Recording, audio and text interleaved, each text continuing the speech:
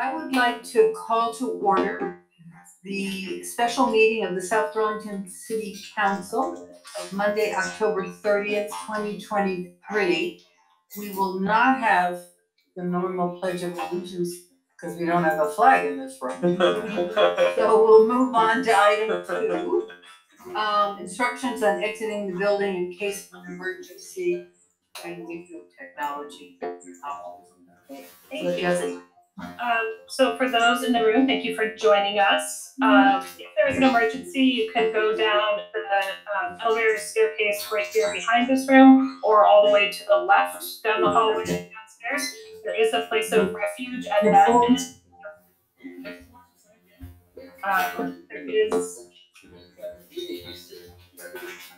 There is a place of refuge at the end of that hallway if you need to wait for somebody. For those participating remotely, we have quite a crowd. Thank you for joining us. If you're interested in speaking on an item on the agenda or during public comment, please either turn your camera on and the chair will call on you, or indicate you'd like to speak in the chat and the chair will call on you. Otherwise, we are not monitoring the chat for content. Okay, thank you. So we'll move on to item 3. Are there any additions, deletions, or changes in order of the agenda? I would suggest or ask that we add to the executive session, I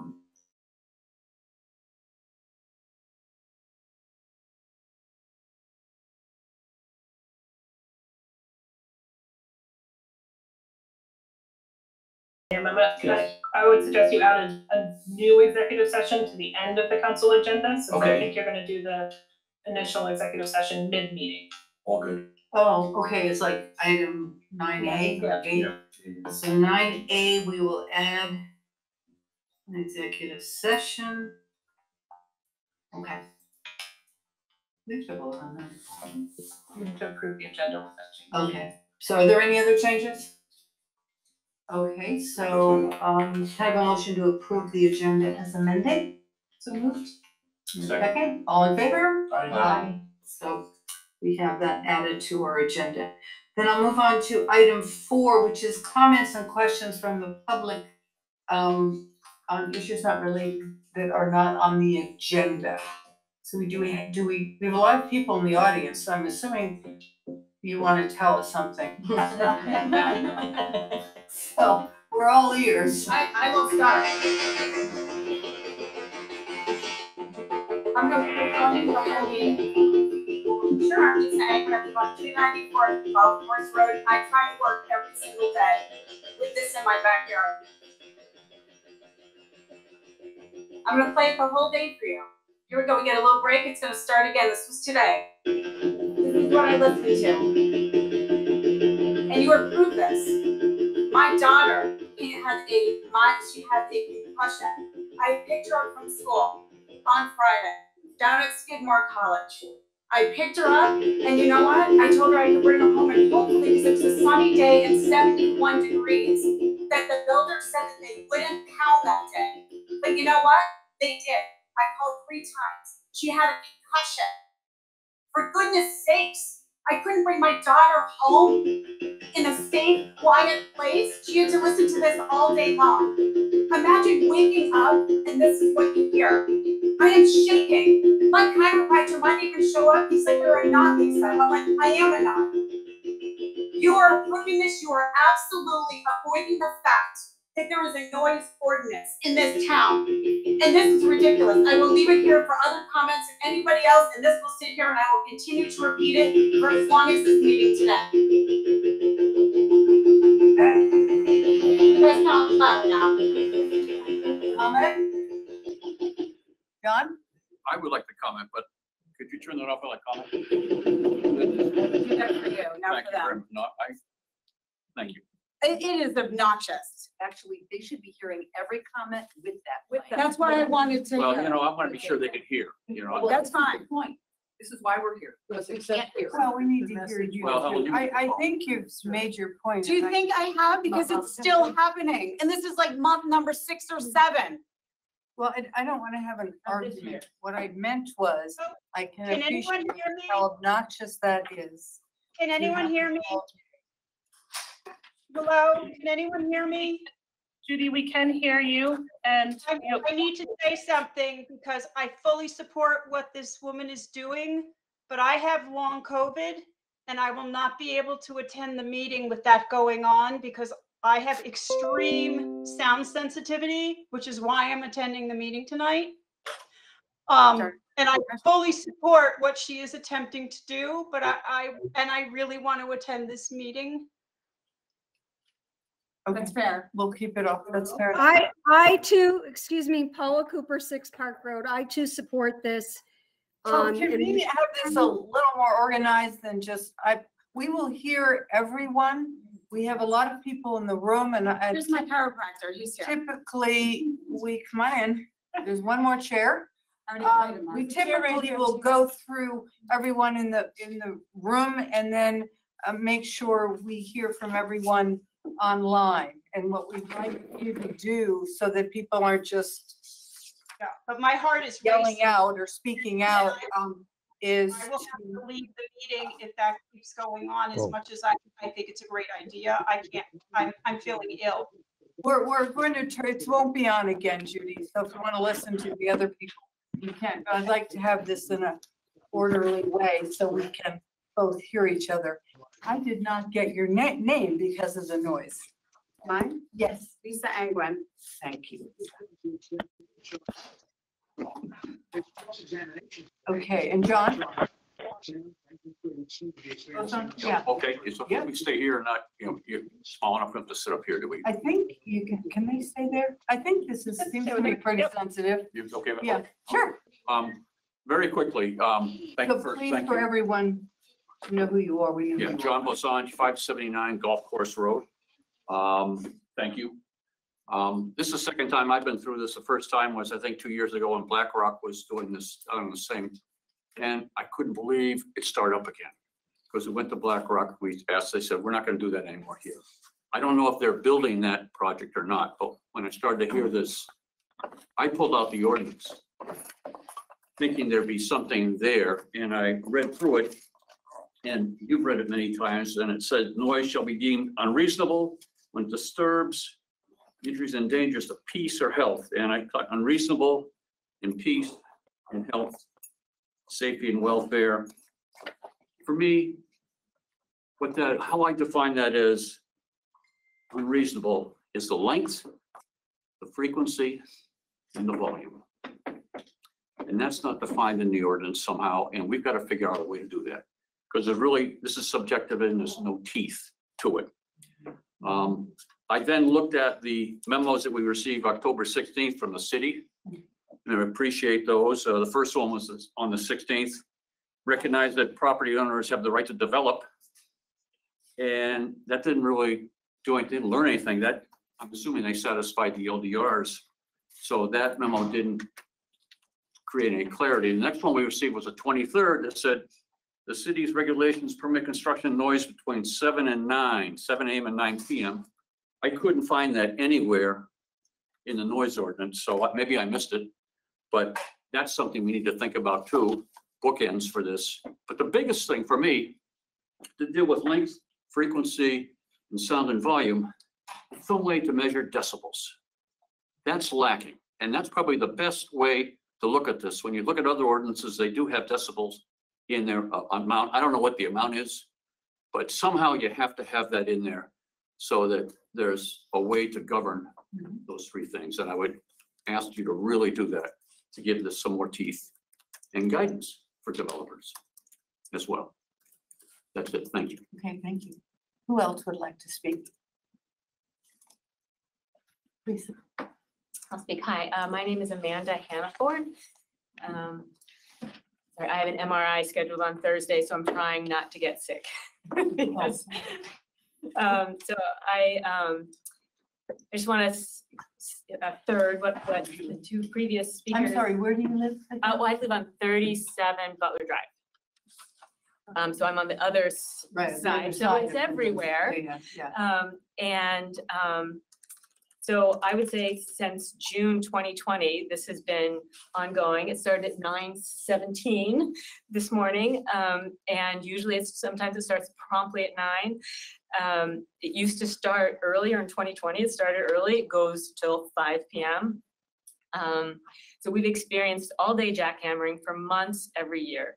The first 2 years of the pandemic, when my work was densified and I was asked to work from home from time to time, it was a bit of a joke with my coworkers, because when we were in a meeting, I would have to go downstairs into the basement bathroom, which faces the other way and has a very small window, because it was the only room where I didn't disrupt meetings. And I could hear people with earphones, but the minute I got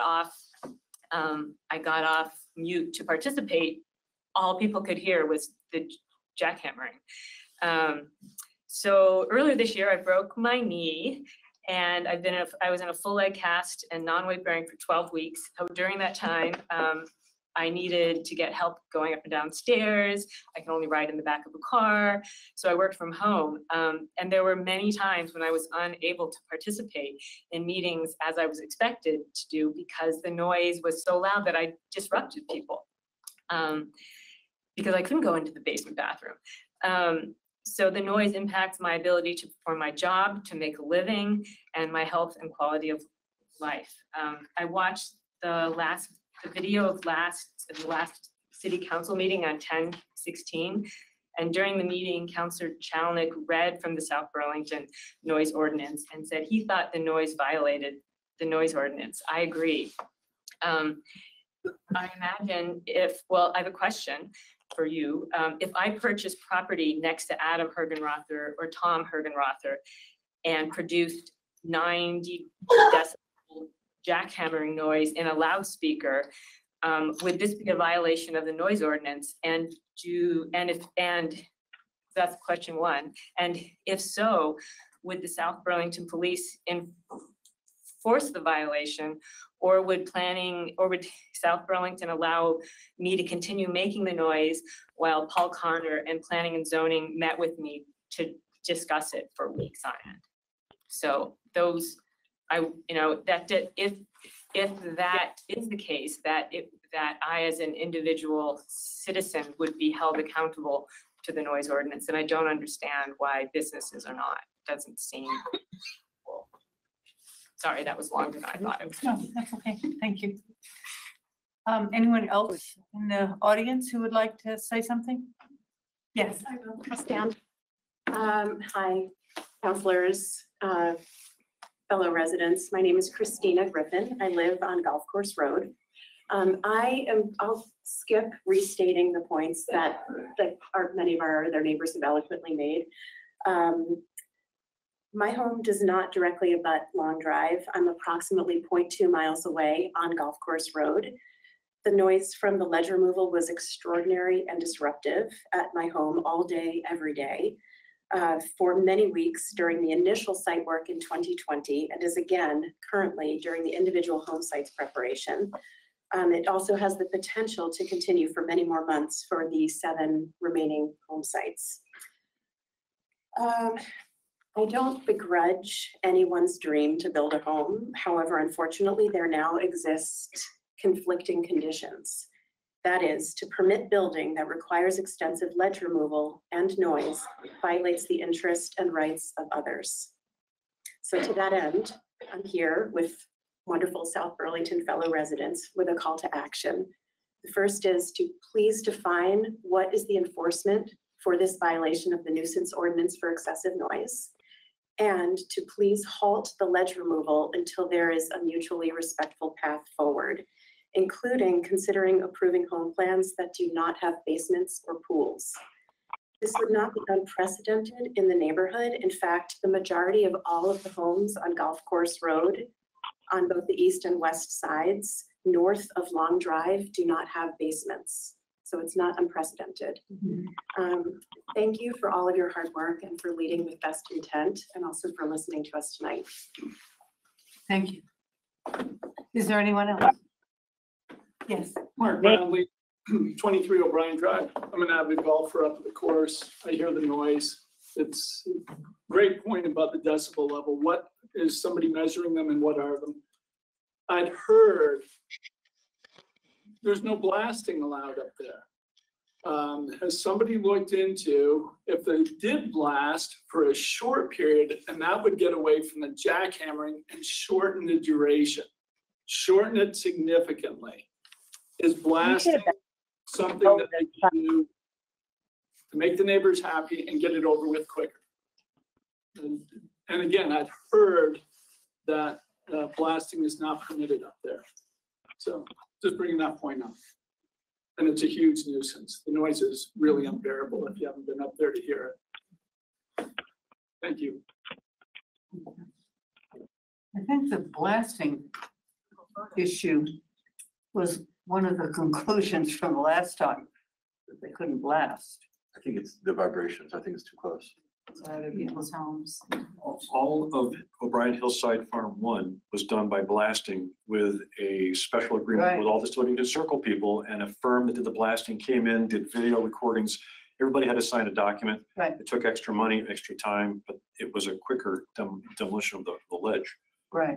But there's. Okay. Anyone else? Yes. Yeah, thanks. Beth Zigmund, 338 Golf Course Road. I spoke at the last meeting. I think my comments are still available online. I just want to comment on the idea of blasting. Blasting is not permitted on that site, it's my understanding, because of the tree protection requirement. There are protected trees on that site, therefore blasting is not allowed. The tree protection area has been violated numerous times. I don't know what the enforcement mechanism is, and that's another point that I wanted to make tonight. It doesn't seem like, if you rerun the tape from the last meeting, it doesn't seem like there's any clarity in the city hall among the counselors and among the city staff about who has the power to enforce what.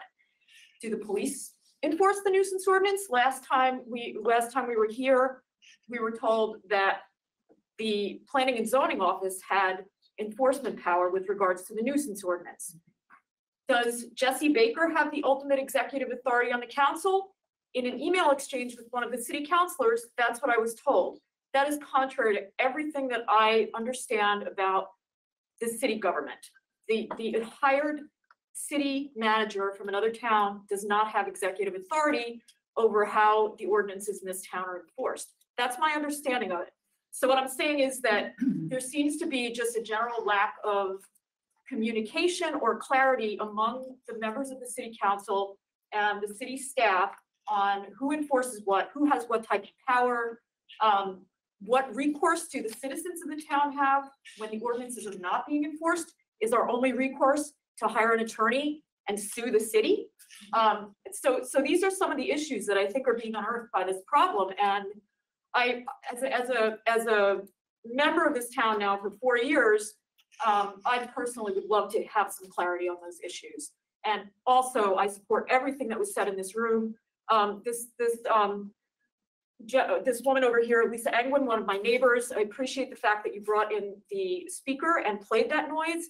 Imagine that noise. I tell you, I measured it on my back deck. Now, mind you, I didn't hire a noise professional because the price quote that I got for that was $1,900 to have a professional come in and measure the noise from my back deck. I measured it on an app on my phone. It was reaching 90 decibels, which is the limit that OSHA sets for having to put in ear protection. So I appreciate you playing that. Imagine that at 90 decibels, 80 to 90 decibels for 8 hours a day, every single week, every single day of the week.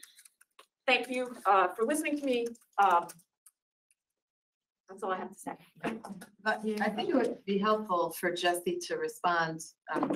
This is public comment. Oh, okay, all right. But in terms of your role as the chief executive, yes, no matter where she lives. She's not an elected official. She's not a chief executive. We have a city manager form of government. She is our chief executive. And I just want everybody, it's very clear, that is our form of government. And we are a legislative body here. We certainly, and Andrew and I are looking at the noise ordinance, but that is a long-term solution. You're looking for a short-term solution. So we're looking for a long-term solution. Well, there are 6 to 7 lots left to be developed on that property. Right. That's maybe 10 months of this. Fair enough. Fair enough. You didn't ask for this in 2020. What's changed? Well, we thought we had some agreements, I guess, number one, but I think we want to hear from you and then we can have a conversation and a discussion. We're going to have a little bit of one in an executive session in terms of understanding some of this, but we will be back with the public to hopefully come up with some solutions. Because I think it is trickier than it appears. But I totally understand your concern and frustration on how long, how loud, and, you know, we thought we It's had. detrimental to our health. I understand that you're kind of preaching to the choir here in But terms someone of has to noise. be able to make a decision to stop it. Like, I guess I don't understand. I really Well, I don't. think, that's why I think it's a little tricky. Let us have the executive session and hopefully we'll provide more clarity after that. I would appreciate it. Thank you. You know, I think everyone has legal rights. So we have to manage all of those when we make decisions. So you would like to speak? Only because you used the word tricky, and I wonder what that means. I mean, I think that we, the public. Oh, can we need to have your know- name first? I'm Oh, sorry. I'm sorry. Just for the. Well, I was only here in support of others speaking, but I don't understand what is tricky about this. And I thought Could you maybe share would explain it. Bronwyn Dunn, I'm at 50 Park Road. Thank you. What's tricky, I just think things are more complicated. I guess that's what I mean. There's complications. Does the public know what those complications are? I don't know if I know all of them, but I think there's some legal ramifications when someone is given a permit to build and then you suddenly make changes. I think there's a process for that. Can I Our just country has ask? laws for most of us. I know not hear you. everyone follows them, but. I'm just concerned that everybody must have known there was ledge there. I don't know how to answer that because I have a lot of ledge in my yard. So that may be a kind of solution, identifying where ledge is and making decisions about building. That's why I think it's a little more complicated than just coming up with a cease and desist. I don't know what. Can I ask if there's a speakers list as a member of the public? I'd like to participate in public forum. Yeah, we will get to people on the who have entered electronically. We're dealing with the people in the audience right now, and then we have a list of people who have indicated to Jesse who would like to speak, and I will call on you in the order I receive them. So we will hear from all of you, I promise. Okay. We have someone else who yes. Robin Musco, 516 So I'm on the front line of mental health in the state and in the state of New Jersey where I'm licensed, both states. And so I work remotely. So it's very hard to have clients right on the phone and I'm talking them down from whatever they're needing to be talked down from. And I can't like focus or hear myself. So, and I'm still remote, so it is a problem in terms of my employment. So that's one thing. The other thing is I'm wondering, I'm actually fearful of the other 8 or 10 lots. And I guess I'm wondering who would know the answer to the question, have those lots already been okayed? Permitted would be the term. Yeah. Could you tell me yes or no? I personally don't know that. We can. So can I make a suggestion? Yeah. I think these are great questions and I think it would be really useful to me if we could get all the questions on the table and then I will respond with direction from staff tomorrow in writing to everybody and I will put a piece of paper out with for email addresses if you haven't already contacted me and I don't already have your email address. Okay, great. So you'll answer. Okay. Yeah. Okay. Can we use the backup? Paul, can you get me a piece of paper, please? Thank you. Okay, thank you. I'll also say one more. Christina. Christina Griffin, Golf Course Road again. I thank you for committing to responding, because over the last 3 weeks, I've called and left 3 voicemails, and I've emailed your office, and I've gotten no email back, no phone call back. So a communication back would be really welcome. Thanks. John? Just one moment of clarity. 7 lots are an issue, but I think we know coming in the Golf Course Road on the Wheeler property, there are 32 more homes going to be built, and across the way, 14 more. So the intersection there, and that is all ledge. We've been down that. It's all ledge on the ridge there.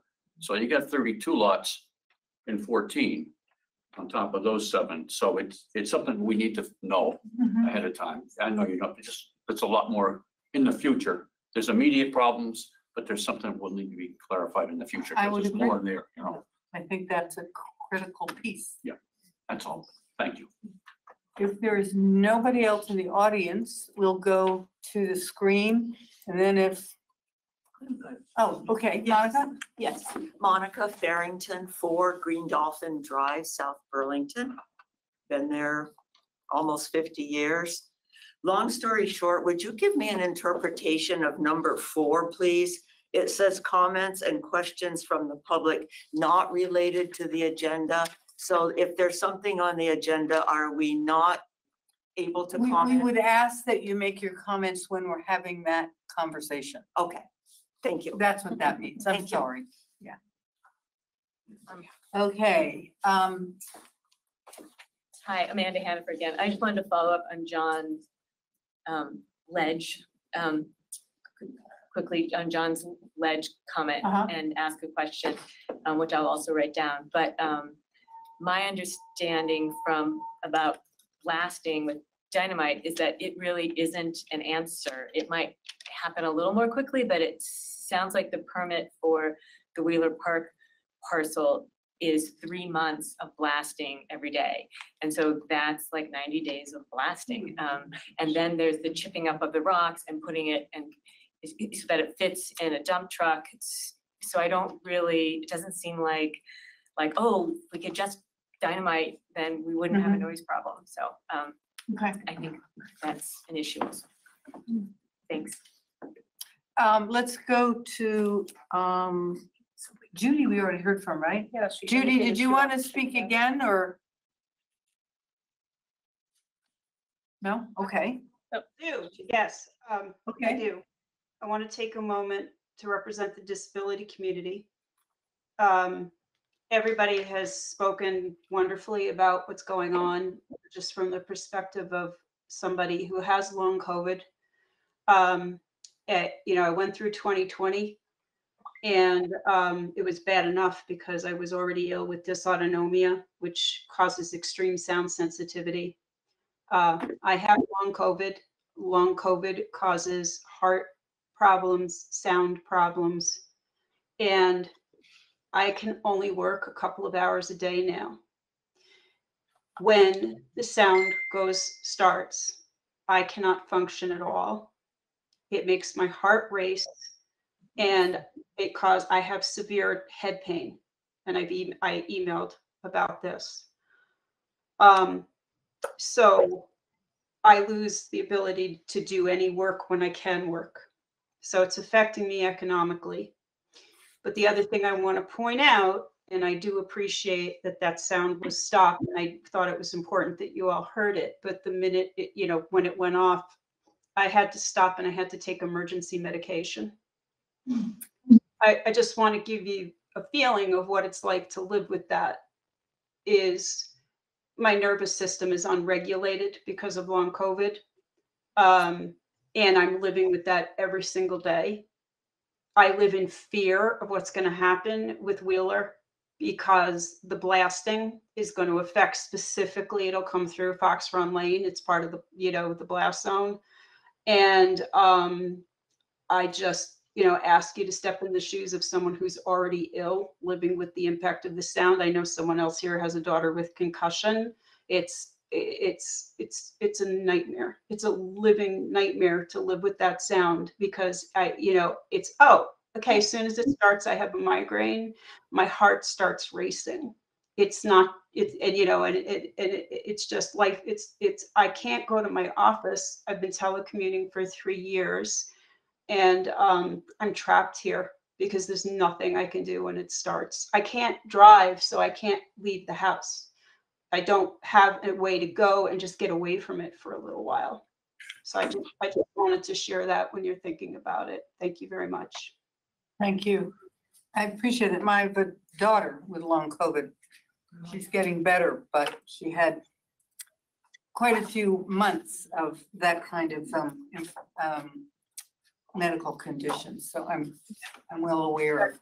Yeah, it's been 2 years. So, it's like I said, I'm living in fear of the Wheeler development too. Oh, I can appreciate that. Dennis Barton, I think he's up next. He moved away from this table. All right, well then we'll go to Jim Lees and come back to Dennis. Oh, Hello. Jim Lees, I'm sorry. That's okay. So I've read this noise ordinance, and I think it very well defines and provides power to the city to take action. And it says that it shall be unlawful for any person to make or cause to be made any loud or unreasonable noise. Then it defines unreasonable noise. Noise shall be deemed to be unreasonable when it disturbs, injures, or endangers the peace or health of a person. I'll stop there. So we've got undisputed testimony today that it is unreasonable because it's disturbing, injuring, or endangering the peace or health of a person. So now, what about, let's first go to what the ordinance provides for enforcement. It says police, that for a violation of this ordinance, that violators are subject to an $800 fine for each violation. And each day of violation continues as a separate offense, and police officers of the city of South Burlington are authorized to act as municipal officials to issue and pursue before the Judicial Bureau a municipal complaint. And that's what it's called, a municipal complaint. So we have a mechanism of enforcement, and the fees increase up to $800 by the time of the 5th day of the offense. Now, we have in the United States something called equal justice under law, and we have all kinds of court decisions prohibiting selective prosecution. You can't just have a law that you decide not to enforce. If there is a law, and this ordinance is a law, it must be enforced. It isn't a matter of, well, we don't feel like it. I don't understand that.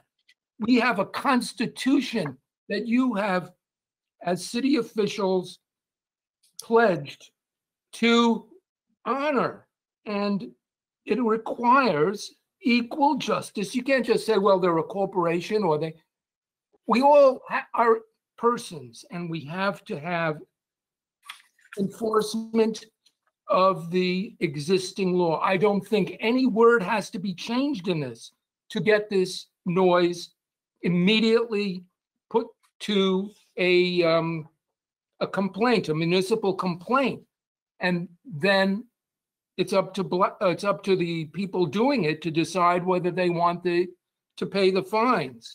And even after the fines, even if they ignore and pay the fines, the city can then still bring them and ask for an injunction and ask the court to enjoin their.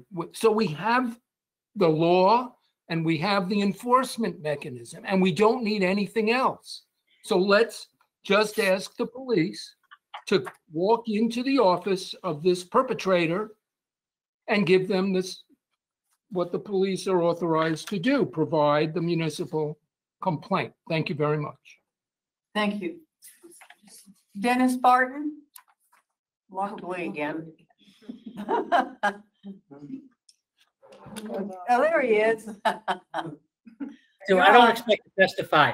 I'm here and just an advocate for some folks that we know that are neighbors and have been deeply disturbed by this constant noise that's created by this development. And this one individual has a disability, and he needs his rest during the day.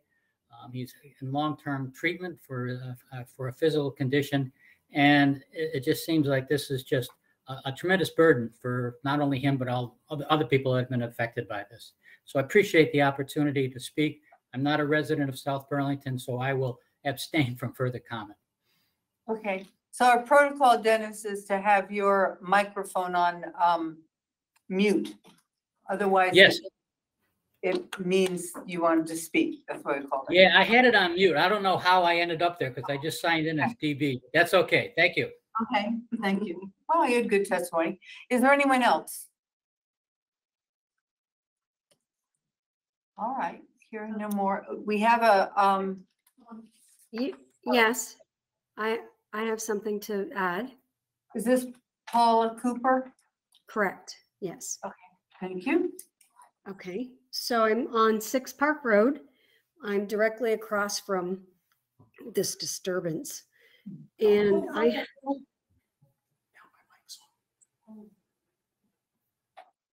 have hyperacusis from chemo that I received from head and neck cancer. We moved back to Vermont the end of 19, and in 2020, the year proceeded with the bang, bang, bang. So the noise level is very unbearable, and it's definitely affected my mental health. And Christina has spoken eloquently on the situation. I appreciate that, and that's all I have to say. Thank you. Thank you. Is there anyone else up there? You caller 4 and 5, but their mics are on, but I guess they don't want to speak. Okay. Can I speak? Who is, Fred O'Neill? Yes, you may. Hi, I live on Park Road and I've been a resident in the Burlington. Can you hear me? Hello? Yes, Fred O'Neill has the mic. John? Yeah, I've been a resident of South Burlington for 23 years. I lived in Butler Farms and I live on Park Road now. And I just want to say that ever since the Long Road development has gone into effect, it's been nothing but a problem. The trees, the developer was fined for the trees, cutting down too many trees. I got a couple of emails that said this banging would be done last week, and it continues to go on. When is somebody going to hold these developers accountable for the disruptions in our lives? Okay, thank you, Fred. Is there someone else now who would like to speak? I can't read that. Yeah, this is Laura Waters. Okay. I've got the black screen. Hi. I just want to express my incredible sympathy for all the people who have called in. We live in Queen City Park and are struggling with the potential noise issues from the higher ground development that's going to be at the end of our road. And I would like to share this information with the folks if they're interested. We have somebody who's been giving us a lot of advice on noise, and his name is Les Blomberg, and he runs what's called Noise Pollution Clearinghouse out of Montpelier. His number is 802-229-1659, and he's an amazing resource. And hopefully, if anybody wants to reach out to him, that he can be helpful to you guys. That's it. Okay, thank you, Laura. Anyone else? Oh, Janet Bellavance? John Moscatelli has been waving.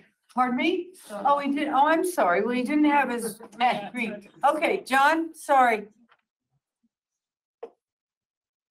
Hi, that's fine. I had my hand up for a while. Not to repeat, I agree with most everything that's been said so far. Just a couple points that I wanted to make.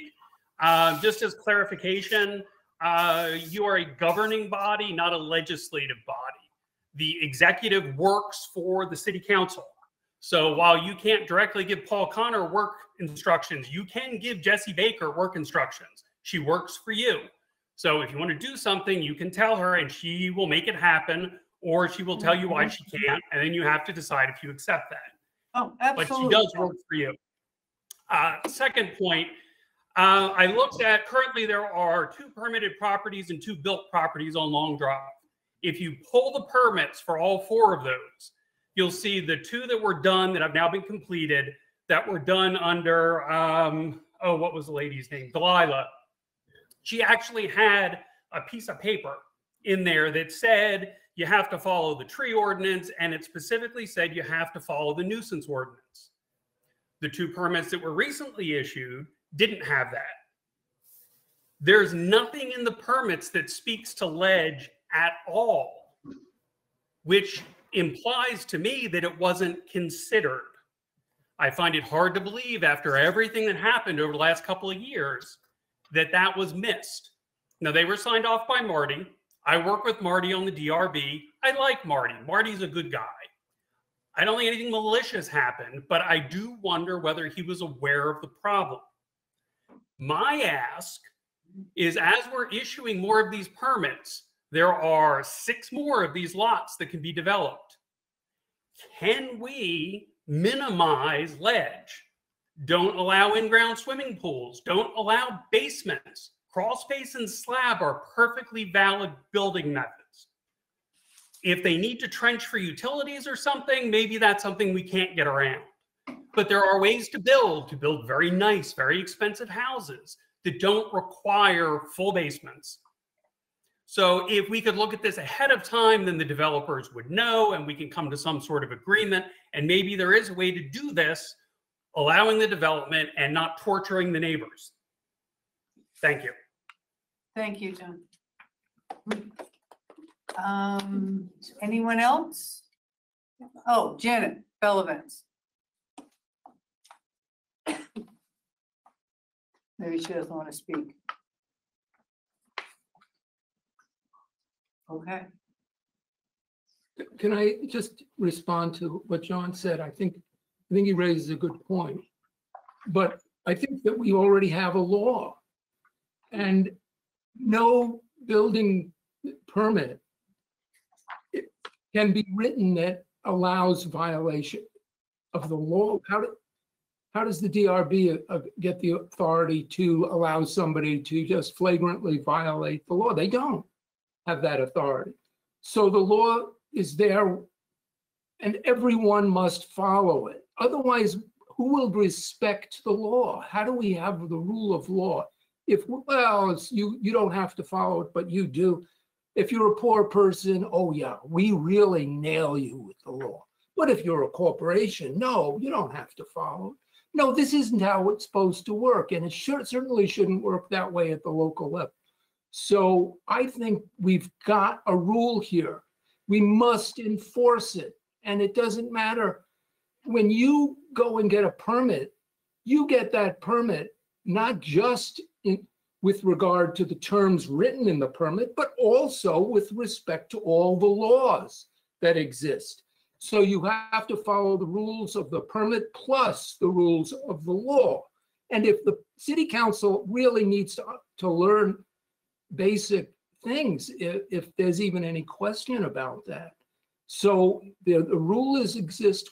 We should be definitely having the police come in and do what item 7 enforcement of this noise ordinance says, to provide the complaint to the person who's responsible, the perpetrator, and play out the enforcement mechanism. And that should be the very first thing we do at 8 o'clock tomorrow morning. And I demand that the city, and I think we should all demand action by the city under law and not just make complaints to the city. When we speak, we should always be asking for something. We should be demanding action. Thank you. Thank you. I just want to clarify that according to Vermont statutes, we are a legislative body. I just really want that to be very clear. Thank you. Okay, any other comments? Yes. Do you want to make your? Don Anglin, Golf Course Road. This is 2023, and we are not some 19th century political machine. So we need the government of South Burlington to work. We can't have the city council point their fingers at the DRB, of the DRB point their fingers at the planning commission, and then have the planning commission point their fingers back at the city council. You need to do your jobs, and somebody needs to make a decision and make this right. Thank you. Thank you.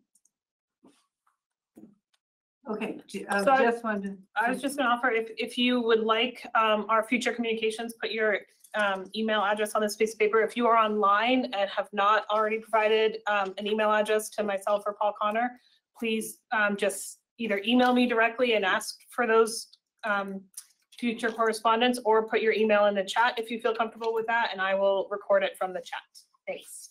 Okay. Can I ask a quick question? Sure. Yeah, that's Sigmund Golf Course Road.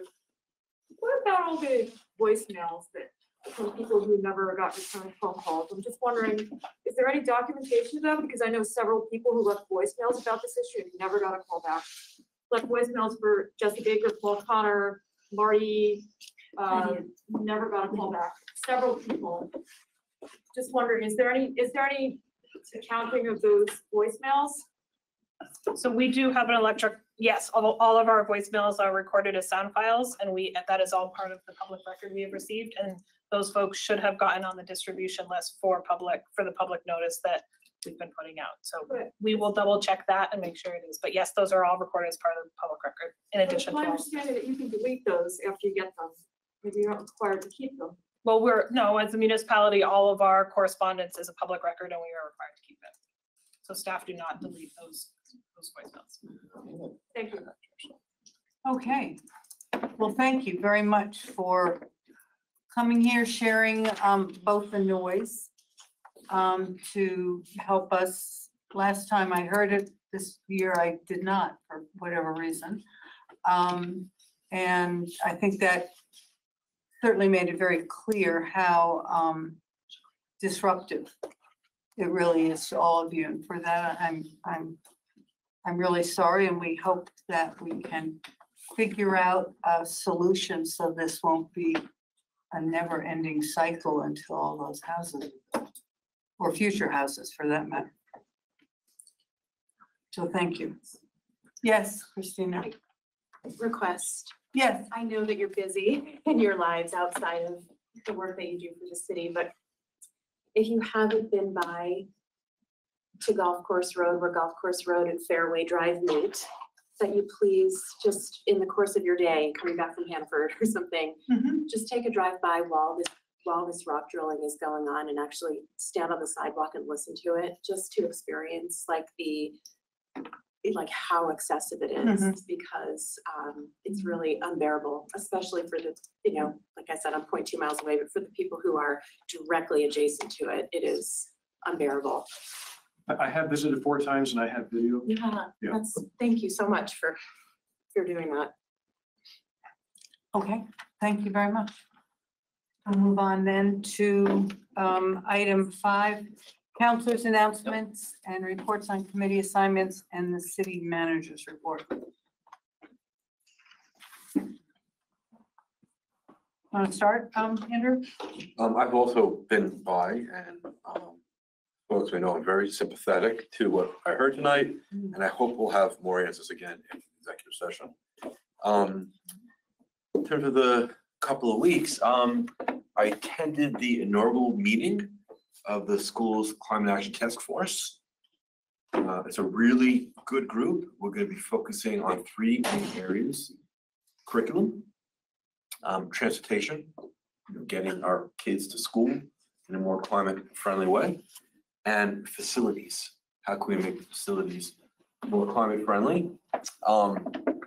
Folks may know, this is important, the new federal law, the IRA, will actually allow our schools to build solar at 50 cents on the dollar. It's a 30-cent base credit, 10% credit for domestic content, and 10% because our schools, except for Orchard, have to be located in what the federal government considers to be a low-income census tract. You get an extra 10% bonus for that. So at 50 cents on the dollar, the electricity from that array would be much cheaper than from GMP. Would help the schools budgeting. We also get some renewable energy. The schools can actually get this money back as a check from the federal government. It's also a new thing in IRA called direct pay. So we're going to be working on that, and I have a meeting tomorrow with Tim Jarvis and an attorney who has volunteered to do this pro bono for the schools to work through this for us. So I'm very hopeful. I also attended the Renewable Energy Vermont conference. Lots of interesting discussions with our reps about our renewable energy ordinance and possibly getting that enacted statewide. Good discussion with the director of the PUC, TJ Poor, about our 500 kilowatt cap and could we get that changed. Lots of other good discussions, really, really good conference. And I think a lot of good connections were made. Great, you've been busy. Tim. I haven't been busy at all, but I have 6 things to announce. So I also went to the RAV conference. I went to the second day. I was disappointed there were no geothermal vendors this year. It seemed like there wasn't a lot of discussion on that, which I really would like to see. This building has 4 wells that perform geothermal energy for us. So I did attend 2 panels. One talked about new technologies, software that has been developed to help balance demand and load and battery storage across parts of ISO New England. And also part of a panel, we talked about regulatory issues and conflicts between, I think it's Act 250 and one of the Public Utility Commission regulations. That was fascinating. I also went to the Pension Advisory Committee. Third quarter was down, but we're year to date, we're still up. There's one element of fixed income in the core properties, which is not performing well because commercial properties are not doing very well. We had increased our exposure to that to 5%, I think a couple of years ago. But then, you know, commercial properties have seen a drop off, especially with the problem of back to work. So there are major cities where vacancies are running in excess of 25%, where previously before the pandemic, these office buildings were full. So we're looking at that a little closer. I attended the Environmental Justice Community Forum series on biodiesels for Vermont Clean Cities in partnership with the Greater Washington Region Clean Cities Coalition. It was right here in this room. And since then, I've been doing some reading on biodiesel, renewable diesel, and how those 2 fuels can help us, you know, migrate off of dirty petrodiesel because they have cleaner emissions. It also has less of a greenhouse gas effect. The only problem is that, you know, the current engines in diesel engines in large machinery and in trucks, they can't take 100% biodiesel at this point. Renewable diesel is a drop-in fuel, but you have to mix petro with bio because of problems with low temperatures and other issues with the way that the biodiesel affects the feed line. So I learned a lot just in the last week of doing a deep dive on that on the internet. But I think it really is essential because we're not going to be able to turn over all of the heavy machinery engines over to electric in a snap like that in our attempt to, like, you know, electrify everything. So this could ease that transition.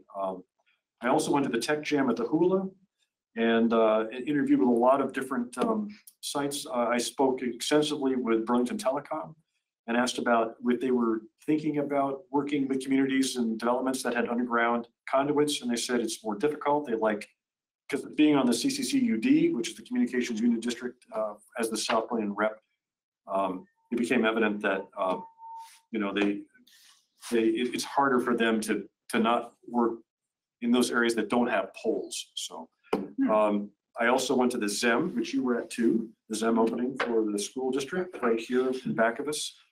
Some really beautiful classrooms, nicely outfitted. The buildings are nice. I did check. I believe the windows are triple glazed, which is nice. 2 giant heat pumps outside of them.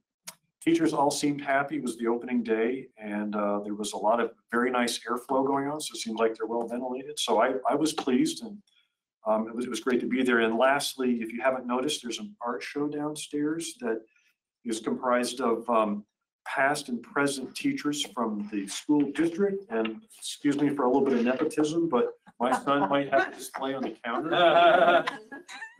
Don't miss it. The sculptures? Huh? The sculptures? Yeah. Yeah. Nice. So that's all I can remember that I did in the last 2 weeks. Well, you didn't choose the artworks that are down. No, I did, but I gallery, so attended that's the not opening. I nepotism. attended the opening. Thank you for the delicious appetizers, by the way. Always helps. Okay, Megan? Yeah. So, welcome back, Helen. We've had a Thank you. busy 2 weeks. I've been trying to fill your shoes and communicating with parents about school zones.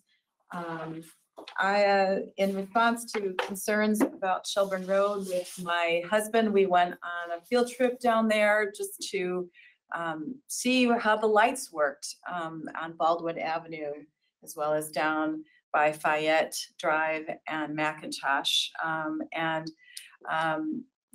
I just wanted to provide to the school board members and the superintendent my feedback based on concerns that have been expressed, that the lights are working well, that there is enough time to cross those streets. Obviously, that is a major street. It is a state highway. It is, I would say, more of concern the curb cuts when we're thinking about young people walking on Shelburne Road. So I just provided that feedback to them, as well as just to convey to you all that we currently have 2 school zones in our city. One is on White Street in front of Chamberlain School. The other is on Market Street, right in front of Rick Markart Central School. The third one is being considered. There's a traffic study that is ongoing on Dorset Street. So that would be in front of the middle and the high schools. So that leaves Orchard, and the state highway adds a little extra crinkle. And so I've been in communication with residents as well as with the superintendent and school board about those things.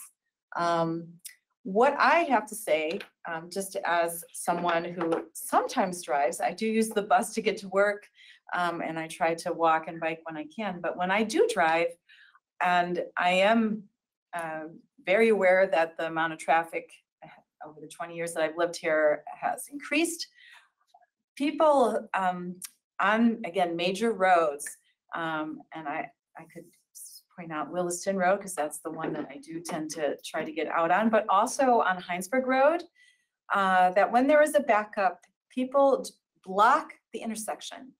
And the rules of the road, right, require that you allow people to turn out of that intersection. You cannot block intersections. So I might actually write something about this for the other paper around Front Porch Forum, because it is not just once, it's happened a lot. And I think that for everyone's just the smooth use of our roads, really being reminded of that key thing. I'm not trying to jump in line. I'm just trying to get out and actually go the other way.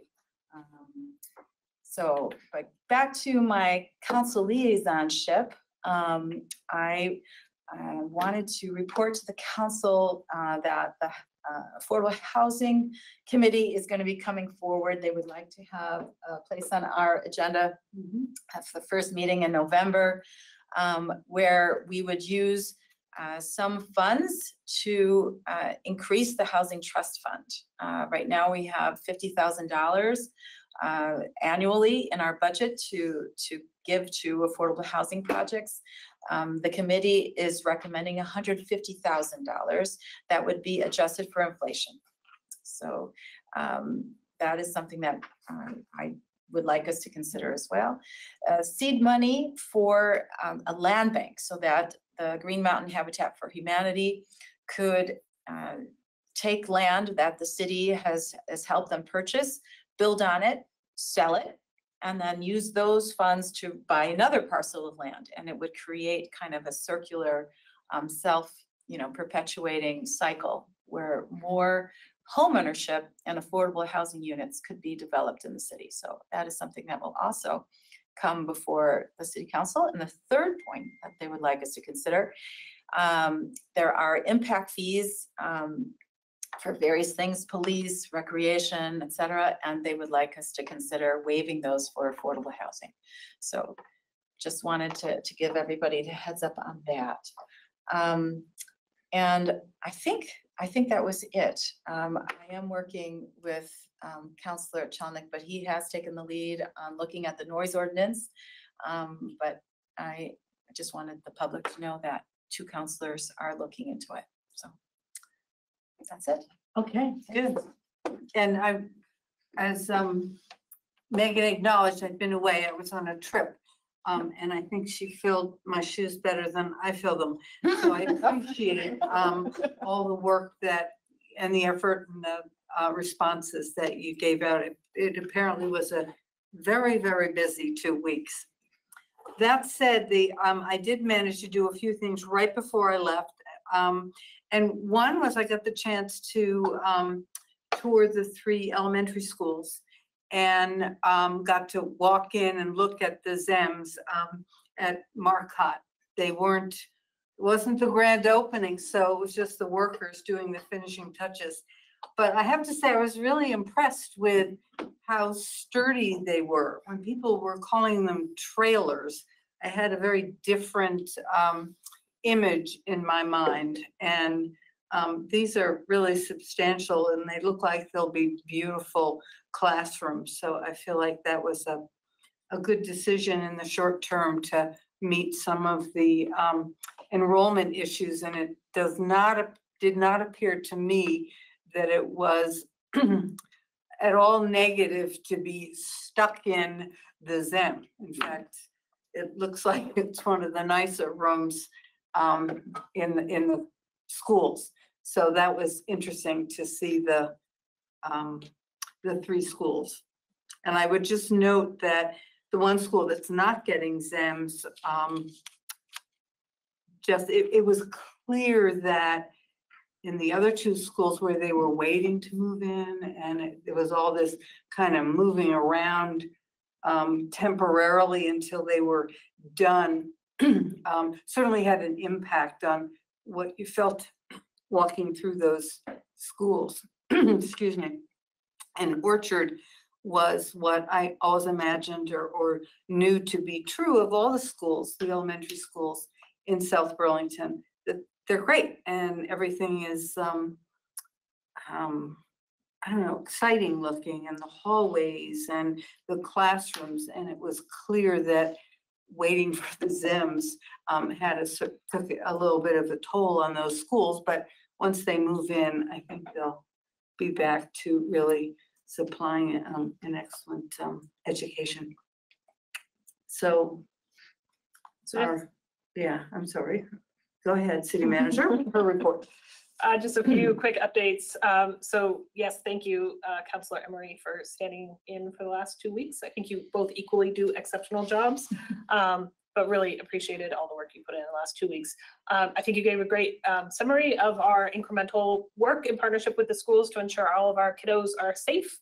There is, if folks want all the details in writing that Councilor Emery just talked through, if you go to the press releases section of our city news page about halfway down on our homepage and click there, that letter is there in totality so folks can read the progress we've made to date and what we're hoping to do into the future as well. I mentioned this at our last meeting, but just to say it one more time because we're really excited about it. Adam Mass started today as our new Director of Parks and Recreation.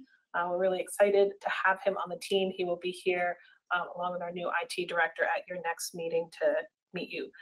Other than that, we are very focused on budget development. The department heads have been working really hard to submit their FY25 budget submittals. We got them at the end of last week, so now we are going through a citywide perspective on the budget as submitted, and we'll be working with the leadership team over the next couple weeks to finalize that to bring to you in early December.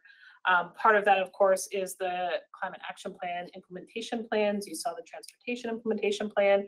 Your next meeting, you will also see the government operations portion of that implementation plan. Also at your next meeting, you'll receive the next update about the rental registry and options for you to move forward. Good. That's what I have. Okay, thank you. Item 6, the consent agenda. There's only one item, that's the disbursements. I'll move that we approve. Second. Is there any discussion? Okay, all in favor of accepting the consent agenda, signify by saying aye. Aye. Aye, and it passes. So we move to item 7, which is really the reason for this special meeting, to appoint a city councillor to fill the vacancy through town meeting day 2024. So just a tiny bit of table setting here, especially for those participating in our meeting tonight or watching from home. At the last council meeting, council outlined a process to appoint to fill Tyler Barnes's vacancy. He and his family are moving out of state for a professional opportunity. So we issued a press release about that. We posted it in a number of places, including an online ad in the other paper. We are extremely honored to get 10 folks expressing interest in serving. The names of those 10 are in your council packets and online for the public. Tonight, you can have whatever discussion you would like about those candidates. Councilor Emery and Councilor Chalnick did spend a lot of time interviewing. Thank you for that time. You can have that conversation in an executive session if you so choose. And of course, any vote will need to be done in public.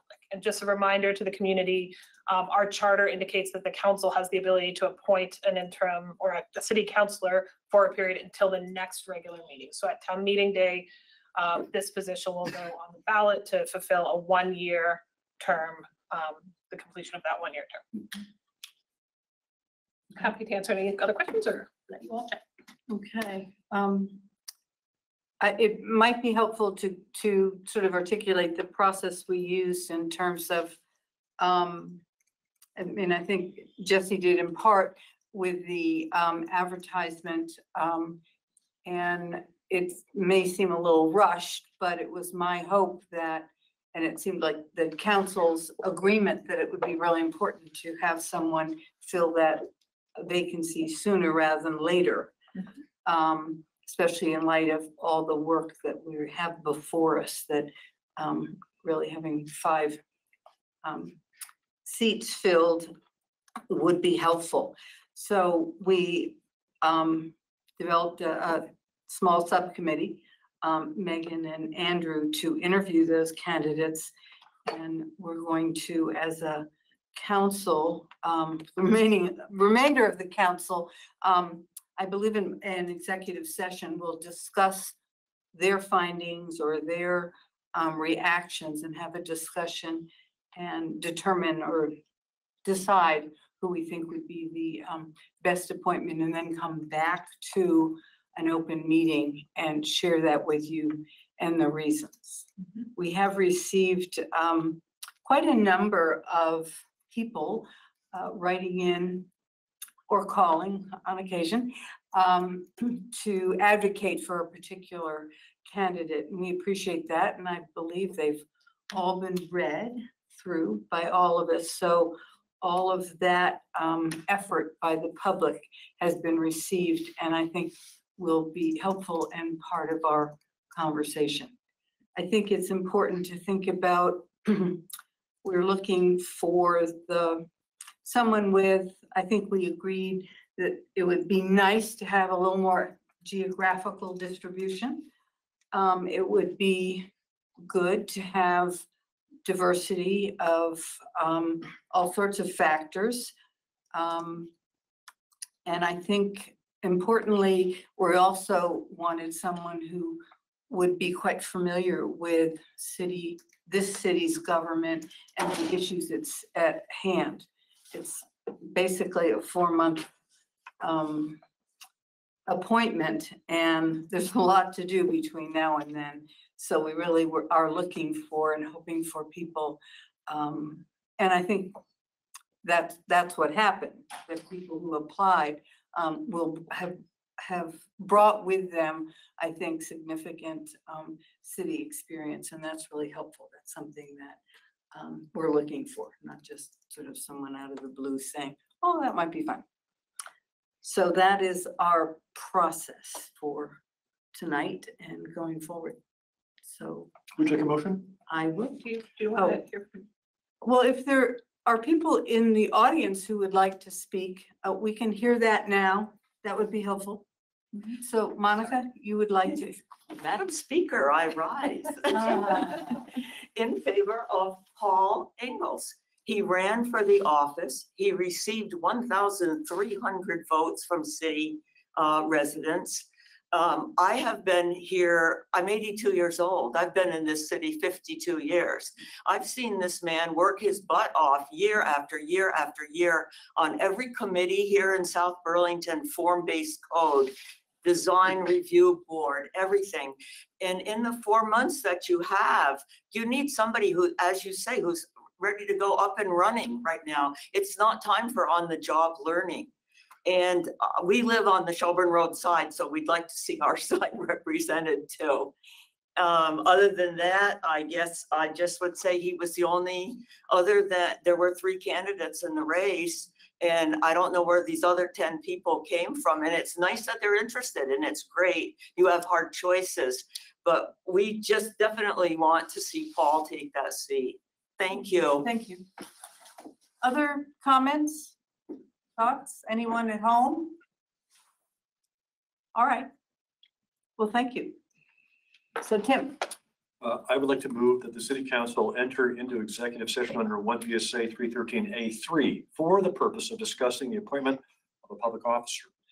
We would be inviting Jesse Baker, Stephen Locke, and Colin McNeil to this session with council for the discussion. Second. All in favor? Aye. Well, let me call back into order the special meeting of the South Burlington City Council of Monday, October 30th, 2023. And we have just come back from an executive session where we discussed who we wish to appoint as the next city councilor to fill a vacancy that left by Tyler Barnes' resignation. And after a lot of discussion and back and forth, we determined that Larry Kupferman would be the best decision or the best selection for the next 4 months. And I'm going to ask Tim to share his summary because it was really, I think, quite good and really reflective of what we were thinking. So just a little bit of background. I mean, I've served since 2016, and unfortunately, we lost Pat Nowak in 2017. And at that point, we appointed Dave Kaufman. So we were tonight looking for somebody that we respect, who has served in the city for a given amount of time, who's shown fairness and good judgment in the committees that they've served on. And I just want to remind everybody that it's a 4-month appointment. And our intent here is to have somebody fill those 4 months because Tyler left, and to do it in a fair way and pick somebody like Larry. And I think Larry's a great choice for this job. So that's how we arrived at that. Okay, so Larry hopefully will join us. Is Larry on? I'm still there. Oh, yeah. So congratulations, Larry. We look forward to serving with you for 4 months. Congratulations, Larry. Thank you. I'm just trying to come aboard. Thanks very much. Looking forward to it a lot. And we'll actually be back in town tomorrow. We're away right now, but okay, well, Larry, and thank you. Stop into City Hall at some point tomorrow and get sworn in. You might be sworn in by somebody in costume. Okay. Be later in the afternoon. Great. Will do. Does Larry know how often the city council meets? Right. I think quite often right now, I think you've got a good workload ahead of you, so Okay. I'll get up to speed, but when we're back tomorrow, I'll check in with Jesse. Thanks, Larry. Okay, we hope you can join us with a joint meeting, a steering committee meeting on Thursday. Thursday, right, I see that. I'll definitely check that out. Okay. Thank you very much for Thank you. your willingness to serve. Thank you. Yeah, thank you. And thanks to all the candidates for their willingness to serve.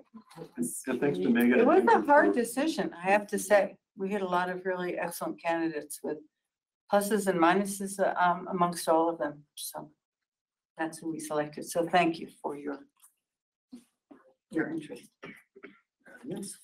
Okay, moving on then to item 8. And this item may go a while. Can we take a 2-minute break? Okay, we can take a 2-minute break. Call back to order, and we get the pleasure of Paul Connor and a discussion of this city plan for 2024. You can sit wherever you would like because there's no mic. The whole room is mics. We'll take this because it's got. This is the hot mic place, yeah. But it's probably easier on the table together. So that's fine. That's great. So if I can just say a few table setting things for this conversation. So just as a reminder to those participating online and in the room, that this is really meant to be a work session of the council. There is a public hearing warned for November 16th, which is very intentionally warned solely for the purpose of hearing public input. So we'd encourage the council to really keep as much as possible. This is your opportunity to talk amongst yourselves. To that end, I would recommend that you not take any votes tonight. You certainly can have conversation and get a sense of where each other is. But because you are still very actively in the listening process of the community, hearing their feedback before you take any official votes is a good idea. Kelsey and Paul are both here tonight, both to hear your conversation and understand what your perspective is for future changes that may be written. They're also here tonight as your professional planning experts. So if there is a question about implications of policy decisions, they certainly can provide guidance on that. No one from the Planning Commission is here tonight to specifically speak on behalf of the Planning Commission. If there are areas where you would like to know more about why the Planning Commission made some choices they made, that's certainly something they could take up at their next meeting and bring feedback back to you. But we do have a member. Well, there's 3. We have 3. Yeah. Lori and Fran, those 2. Are they on? Oh, I see. I didn't see Lori. Okay. So we're not a quorum. And Fran, there's 3. Good. The commission did not assign a person to speak on their behalf. Okay. This is what you- Okay. So with that, I'm going to shut up and let you. Okay. So thoughts? Do you want? Can I just start off? Yeah, sure. So can I suggest we flip pages maybe, just like start, just kind of do this in order of the. That might make sense. Yeah. That makes sense Starting to at the me. top? Yeah, so Yeah. I don't have that many items, just so you know. I mean, Okay. just the first item, and you're gonna hate me for this, but I really don't like the orange at the top. The color orange? No, or the I don't actual like word? the whole paragraph. Oh. It's redundant because it's pre-redundant, because you say existential, threat like throughout the whole document. We don't need this preamble, in my estimation. And that's my honest opinion. I think it's, like I've said before, it's a little bit alarmist. You've already stated several times in the document what we need to do, why we're doing it. And I think it becomes unnecessary, and I think it's a little too emotional, and it's just, we don't need it. I agree. I think I agree. It's also restated in the second paragraph. Yeah. Yes. In the second sentence says the same One thing. thing as that the this first paragraph does, and I don't think is said otherwise in this document, correct if I'm wrong, is the last sentence. Action on climate change is the most important goal in this plan.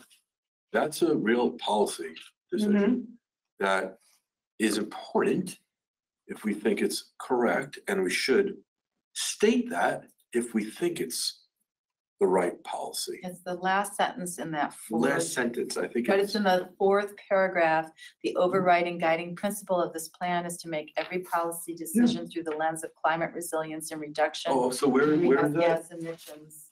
In the fourth Uh-huh. black Oh, paragraph, yeah, Yeah, I think that says it. It's do not too. quite as I'm blunt. okay with that, you're right. yeah, Yeah, I think it's fine. yeah.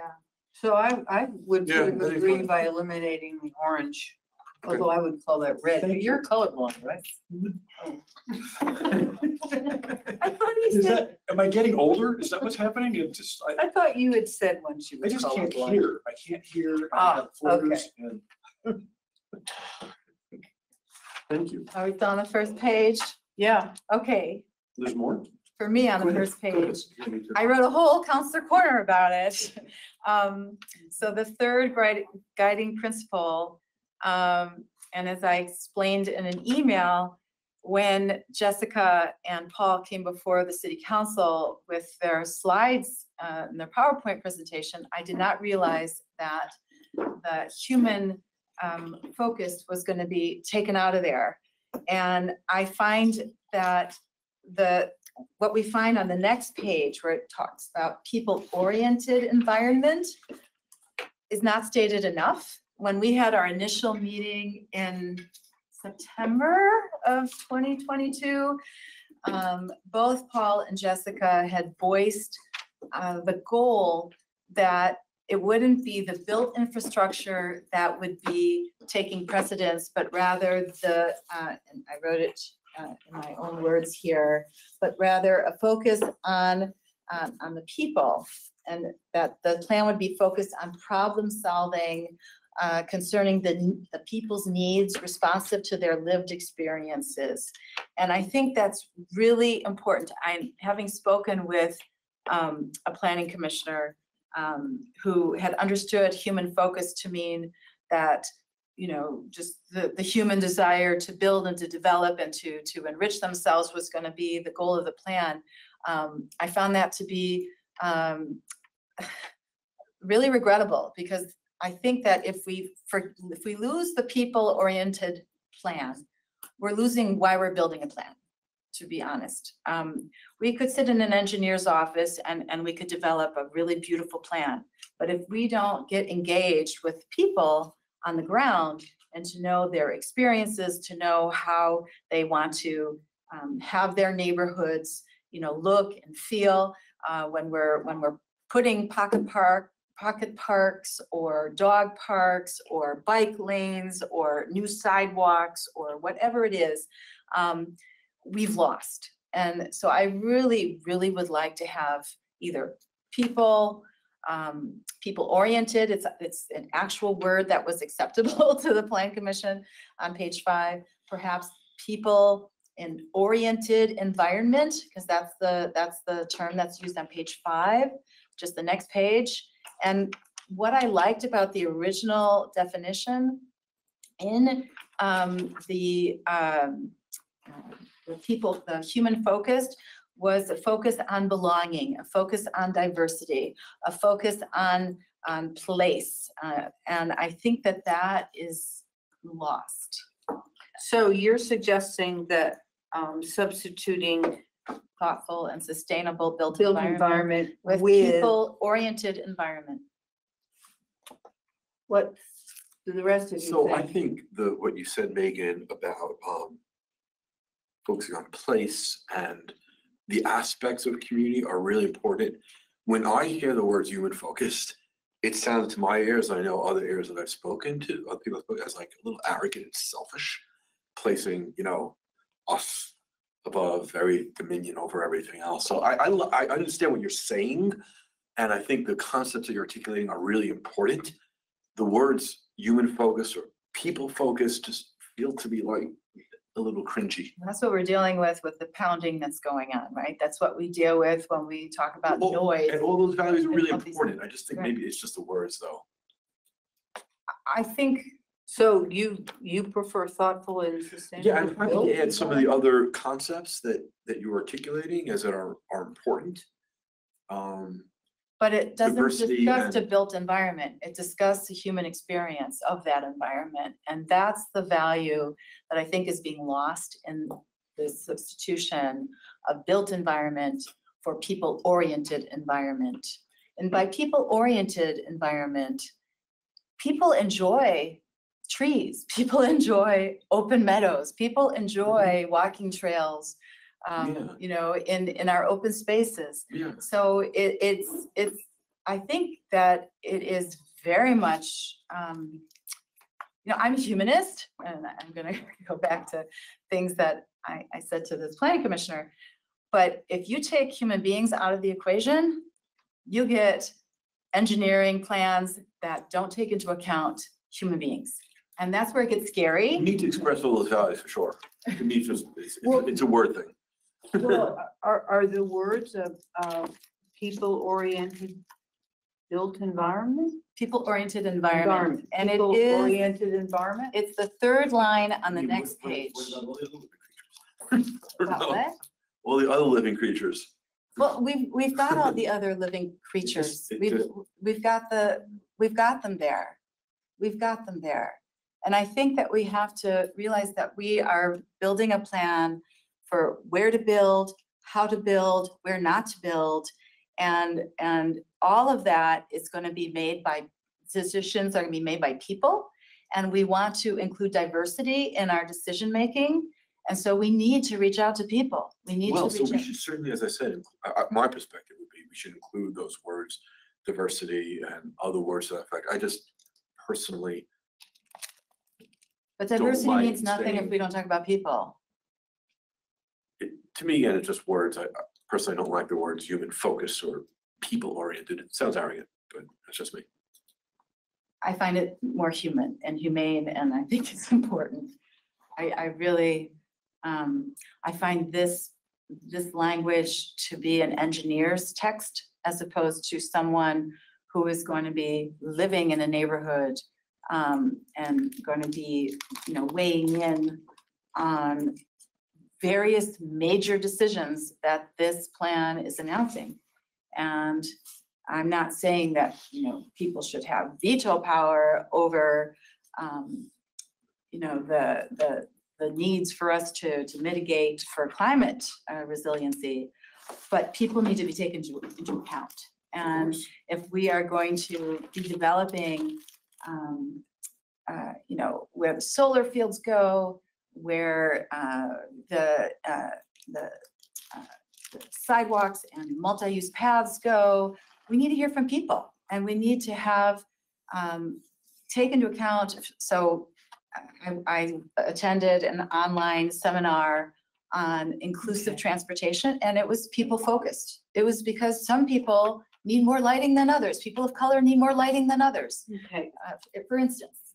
Well, so we're never going to get through this if we spend this much time on every single page. So I have is another there, thought on this page, in a separate place. pardon me? I have a comment on this page, but somewhere else. Okay. And I sent around a. So, well, I'm just trying to reach, is there a consensus that, I know you have trouble with people oriented. Well, how did you want to phrase it? Is it just the bold, thoughtful, and sustainable built environment? You want to change that phrase, or you want? Yeah. I right? do, and then So- I'd like to re-add the words diversity, sense of place, sense of belonging. Those were things that were in the original wording. Okay, so somewhere, yeah, because I was going to say, if we change the bullet to people-oriented environment, and then we have so much language around a built environment, it doesn't flow. So I think you probably need a little more, Smithing. yeah, Yeah. wordsmithing in the text of that. And in June just of this year, they did have wording. They did, that was replaced. Paul? Connor, I mean, I'm sorry, Engel? We had a discussion about this at the end of the planning commission last week, and about Megan's counselor's corner, and about the discussion that you had with Lori. And we were all of accord that the language that we used is the language that we wanted to use. We spent months on this. I think, you know, you're Yeah. wrangling about it a bit. We spent hours, you know. So, and we agreed that, you know, this is the language we decided on back in June. That's been vetted, you know, in public meetings all through the summer. And we felt that this was more precise language than just saying human focused or, you know, people focused or whatever. We felt we were being more precise within that. And I think maybe as Kelsey you pointed out, of course, the entire plan is human focused. I mean, that's what we're doing here. We're writing a plan. For, Okay. Well, what if we added people-oriented, thoughtful, and sustainable built environment? Put it all in. Yeah. I simply want people as a guiding principle. Yeah, I'm happy with that. Can we think about that? And then some other language around diversity and sense of place and belonging.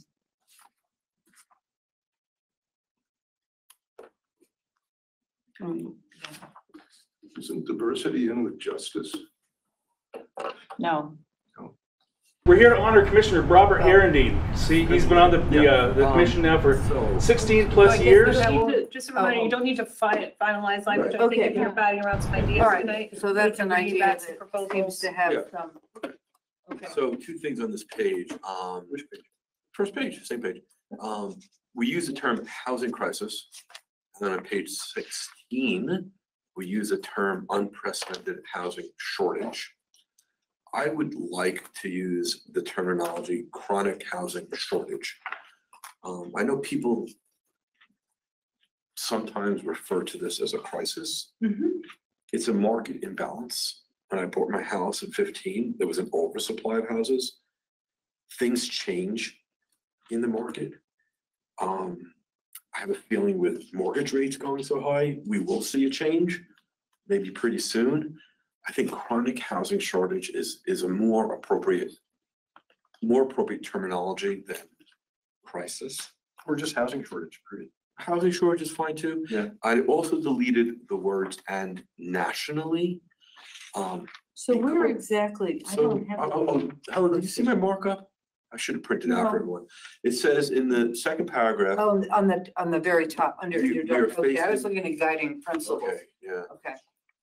Then this plan says we're facing a housing crisis nationally.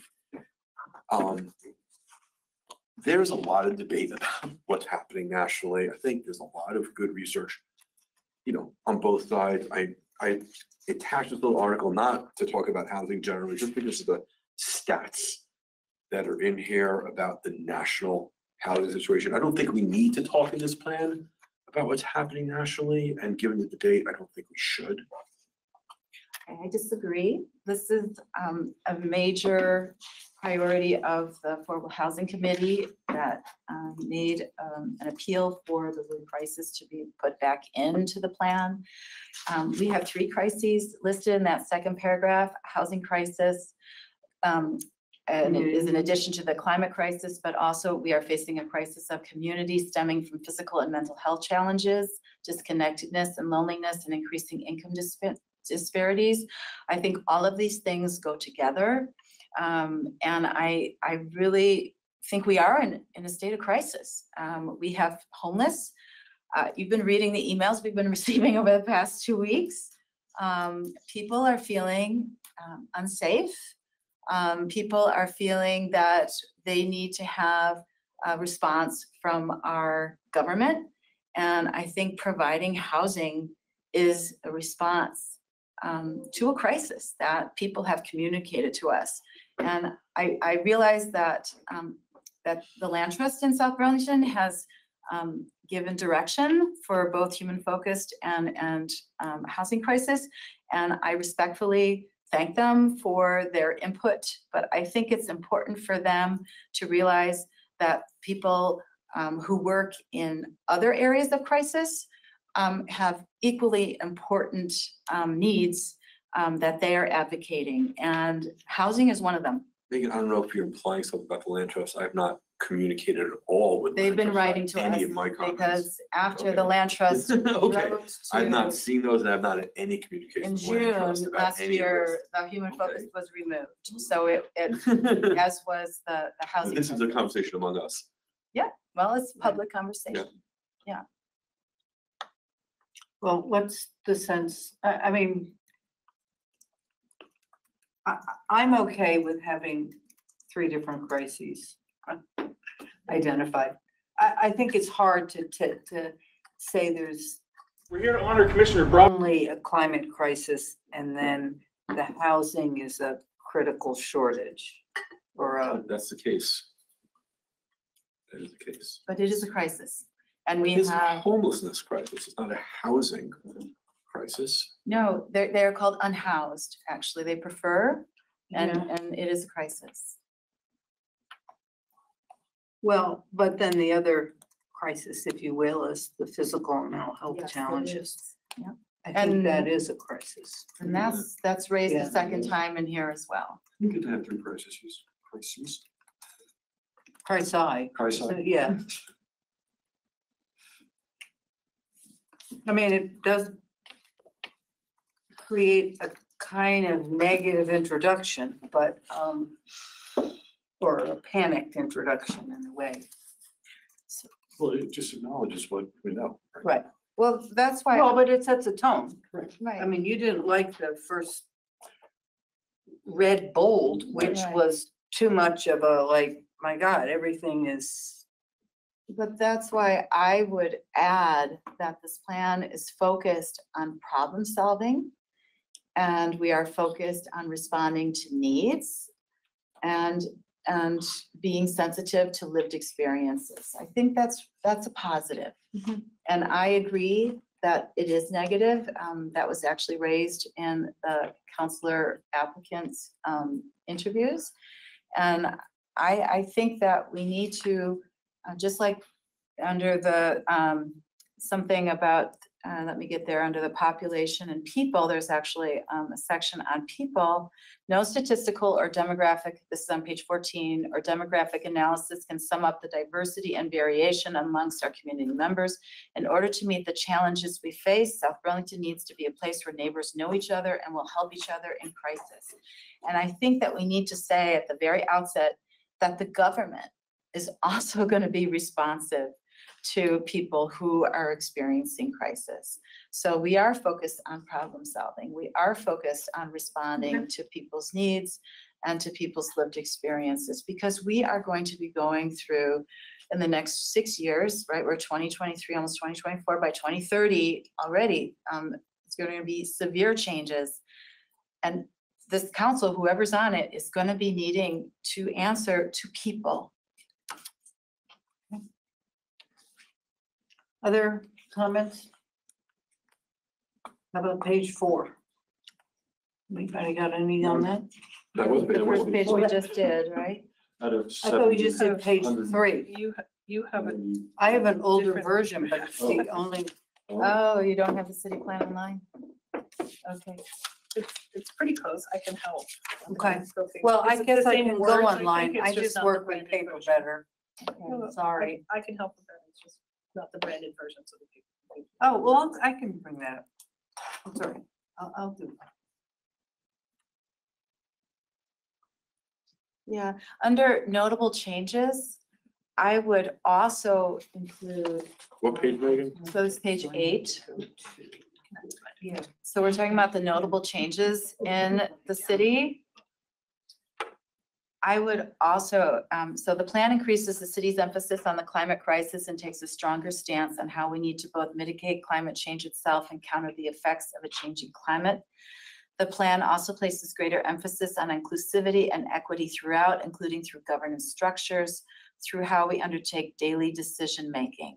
And this plan speaks more directly about building community by increasing connection opportunities and building a South Burlington identity. These themes were built up repeatedly through the community outreach. And that is also really, really important. I almost find that to be a paragraph that could go at the top. I find that to not be a notable change, but kind of like, you know, the State of the Union kind of thing. So I just, if we're looking for a way to bring people and problem solving into that first page, that paragraph is really a nice paragraph. And I don't think it's a notable change. I think it's more of a state of the city, so to speak.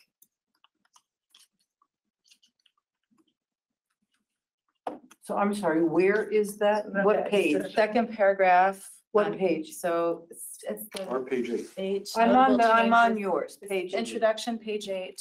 Oh, page 8. Notable changes, second paragraph.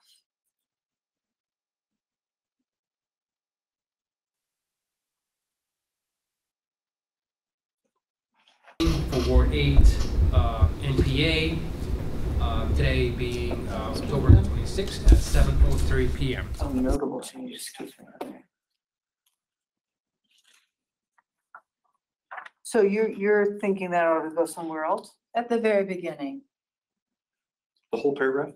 Yeah, I think it's a nice introduction. I think it's a nice introductory paragraph that just, yes, we're dealing with these crises, but this is what we want this plan to do. And I think that's an important statement.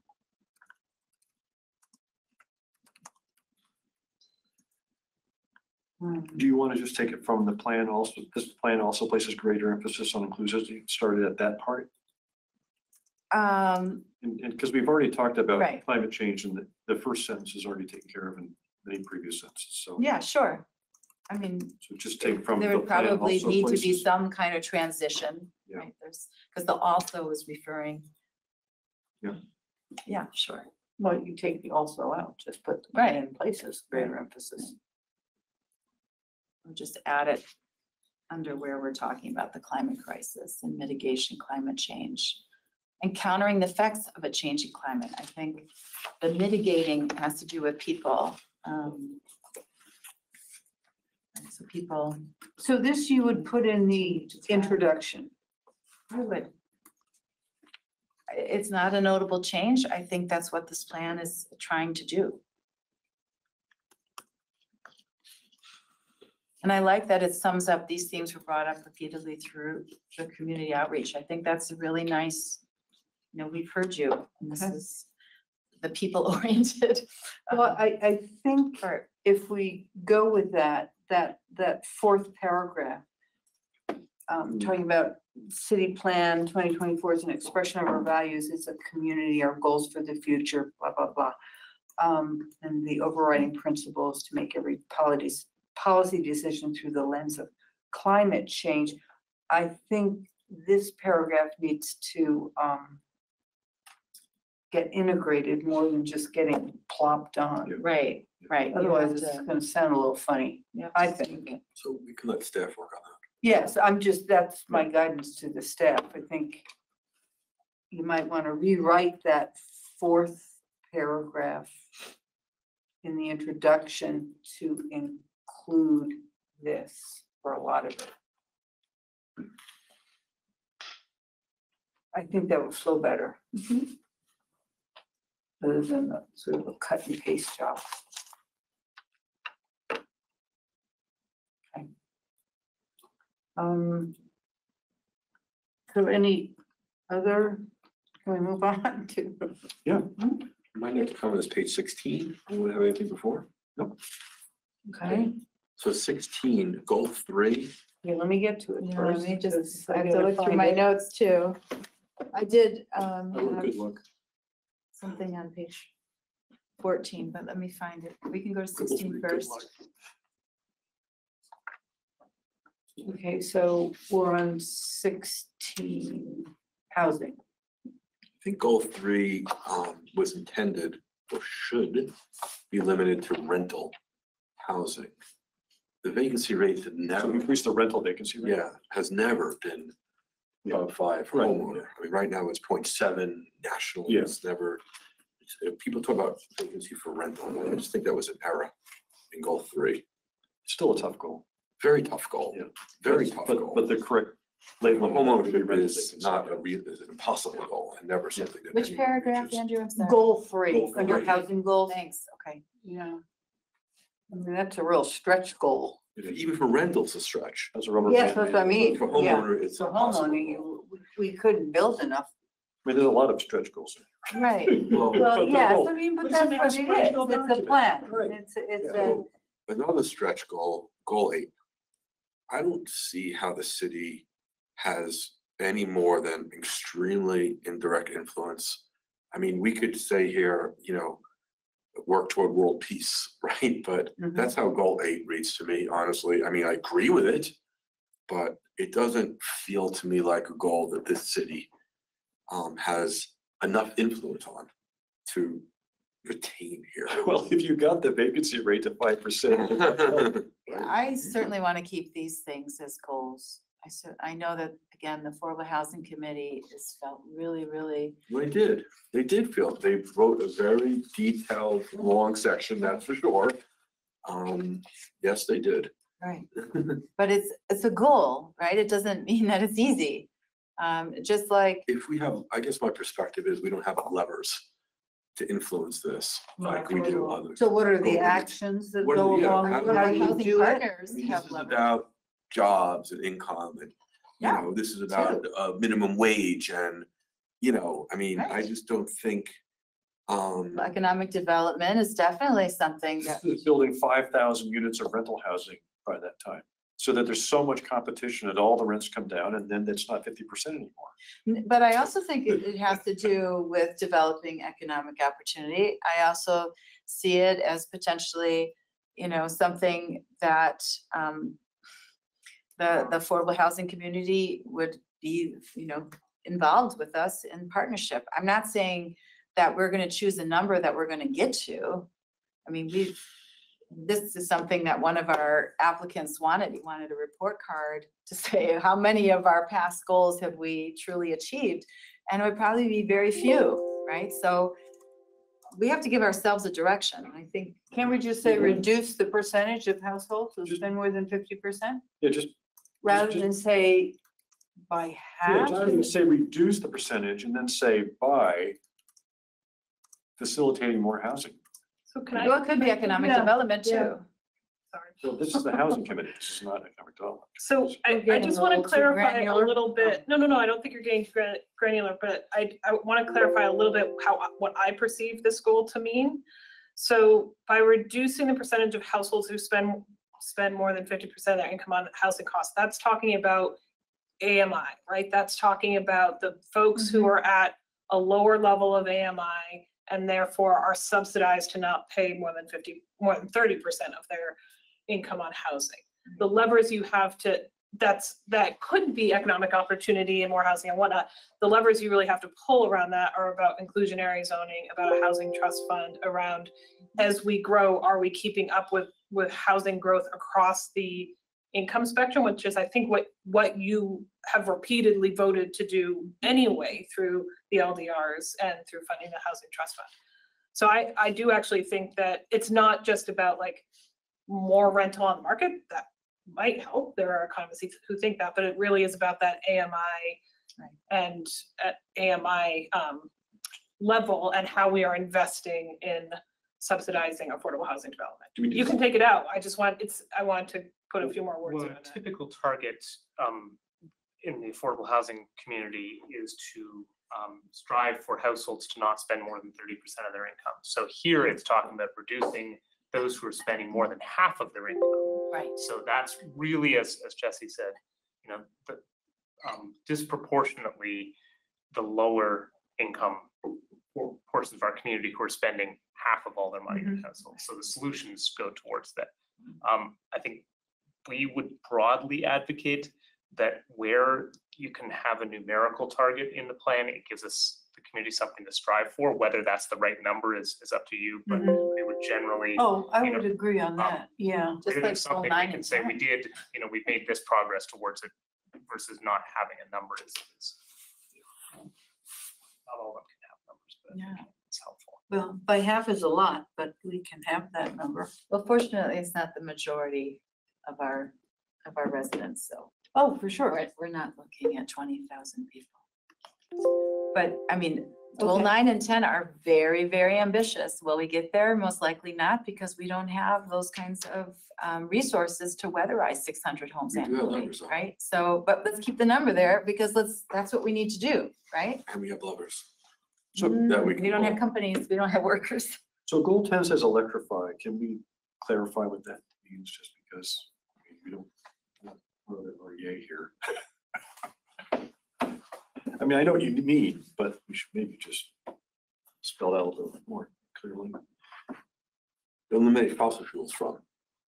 Or just say that, you know, convert 360 homes Right. to yeah, to electrical heat. Conversion is a word that I've heard regularly, yeah. Okay, that sounds good. Perfectly comfortable with doing that. Just note that electrify is the word from the climate action plan. But you shouldn't feel that you need to stick to it, but I'm just noting that becomes a slight change from the climate action plan. It might be better wording. Let's keep it according to the climate action. Okay. We'll keep it electrified. Maybe put a little foot- Why can't you improve something? I mean, this is That's fine. That's sort of a okay. different audience. Electrify, i.e. convert. Well, yeah. I mean, if you'd But like I to hear clarify, electrify. I wasn't trying to dissuade, I was just giving Yeah. a notation, but if you'd like to have a little parenthetical, I'd be happy to do that. That's So we're not gonna change it? Is that what you're saying? That's Okay. if everybody- Megan had something on 14. It's good, it's good, it's good. It's good, okay. Yeah. So what's Something about next? 18. Did everyone get my markup?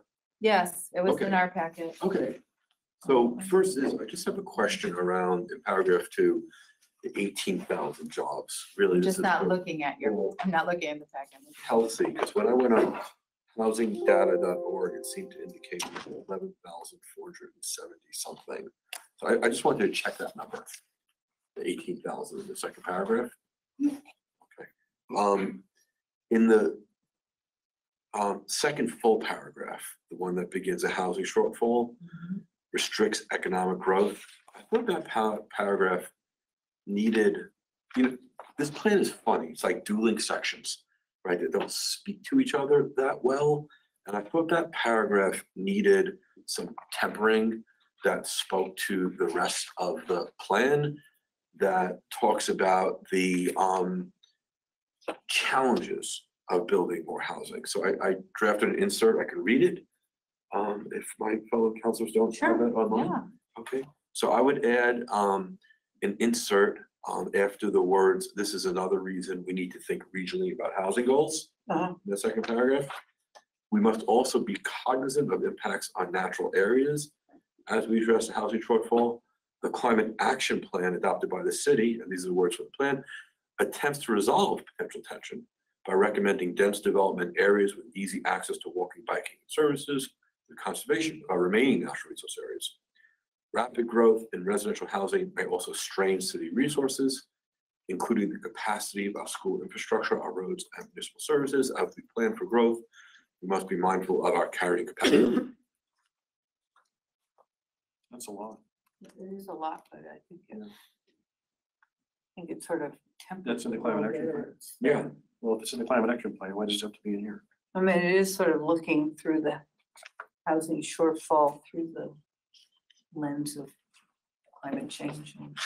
I just think that, well, again, I thought that these words needed to be tempered a bit. This section is very, it doesn't connect well with the rest of this document. And we do say everything should look through a climate lens. And the insert that I drafted in is intended to provide some of that tissue. Well, this paragraph is talking about housing in general, both locally and regionally, right? And about commuting distances and how if we don't have, like, several businesses have stated, if people want to live here, but they can't, but they want to work here, and some very quickly growing businesses, right? There's really the first sentence, which says flat out, housing shortfall restricts growth, hinders our ability to meet climate change mitigation goals. I think that sentence needs to be tempered. I personally agree with one of our applicants who said, where is the open space plan? Why is there no link to the open space plan as an appendix or in the index? And I would think that instead of just saying, paying attention to something, we have spent so many human hours, volunteer hours, and resources on developing plans. And so let us develop according to those plans, you know, as opposed to just this open being sensitive to. We have really focused and we have developed maps, right, with corridors, and we have actual parcels in the city that have been identified. And so having that open space plan to determine, you know, where those different housing developments should go is something that I know our planning and zoning staff are very familiar with, because they put together those LDRs that we passed in February of 2022, where they determined, you know, where those neighborhood PUDs could go versus the conservation PUDs versus all these things. And so I think that we have a plan. I don't think we need to leave it open to what is kind of a vague cognizant of impacts on natural areas. We have planned for that. We have LDRs that prepare for that. So just having some kind of link perhaps to our open space plan does make good sense, just for people who want to know how we're making those decisions. And maybe that's something that should be, let me just see if it's included. I'm sorry I didn't do this before. I have to go back to this one because I'm looking at your comments, Andrew. That was on page 14, I think. No. It was on page 9 and 10, implementation. And so maybe we should, I mean, we have the land development regulations, we have the official map. Should we put the open space plan on that list? That's great. I don't think it addresses my concern about this sentence standing as it is without some qualification. The sentence which says a housing shortfall restricts growth and hinders our ability to meet our climate change mitigation goals. Why? Because we say that these are areas where we can develop housing according to our plans. So how does it contradict our open space plan? We have developed our land development regulations in accordance with our open space plan, and therefore we are. That's not what the sentence is talking about. Anyways, the sentence reads, a housing doesn't refer to LDR, doesn't refer to anything. It says a housing shortfall restricts growth, hinders our ability to meet our climate change mitigation goals. I think that sentence on its own is misleading. It should be tempered. I like that sentence. I think that it leads to why we're having infill. It leads to why we're doing more multi-unit. It leads to why we're building for students and young residents without families. I think it leads to all of that. And I think that's an important statement that our business community has clearly indicated to us. We cannot hire because we cannot find housing for our new employees. Are you That's super. concerned that it leaves a gap for interpretation that would displace all the work we've done on habitat blocks and forest blocks and open space? Is that what you're implying? Or? Because I mean, there's other stuff in here that talks later about, trying to. In part, again, I think that these are kind of like almost a Jekyll and Hyde plan in some sense, right? You've got all Jekyll and Hyde sections that don't speak to each other, and listing the open space plan over here doesn't help when people understand what this paragraph is addressing. And the insert I drafted, we can take it or not, is intending. My intent there was to try and make these things speak to each other a little more.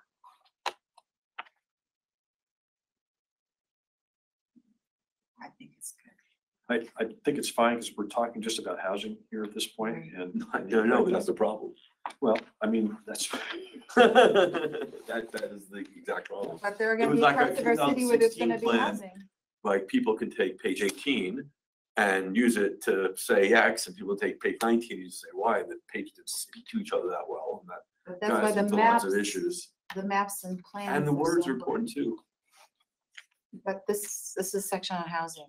I know. Right. And I really think it leads to discussions about infill and the need for more multi-units and building up and not out, I think it's there. Because it says our ability to meet our climate change mitigation goals. Extending more housing into commercial areas. Yeah, exactly. That's why we're putting, right, mixed use. It's in there. Well, and that is what the plan says. Those are the words that I wanted to bring in. So, yeah. A couple They're- sentences. They're to in tie it. there.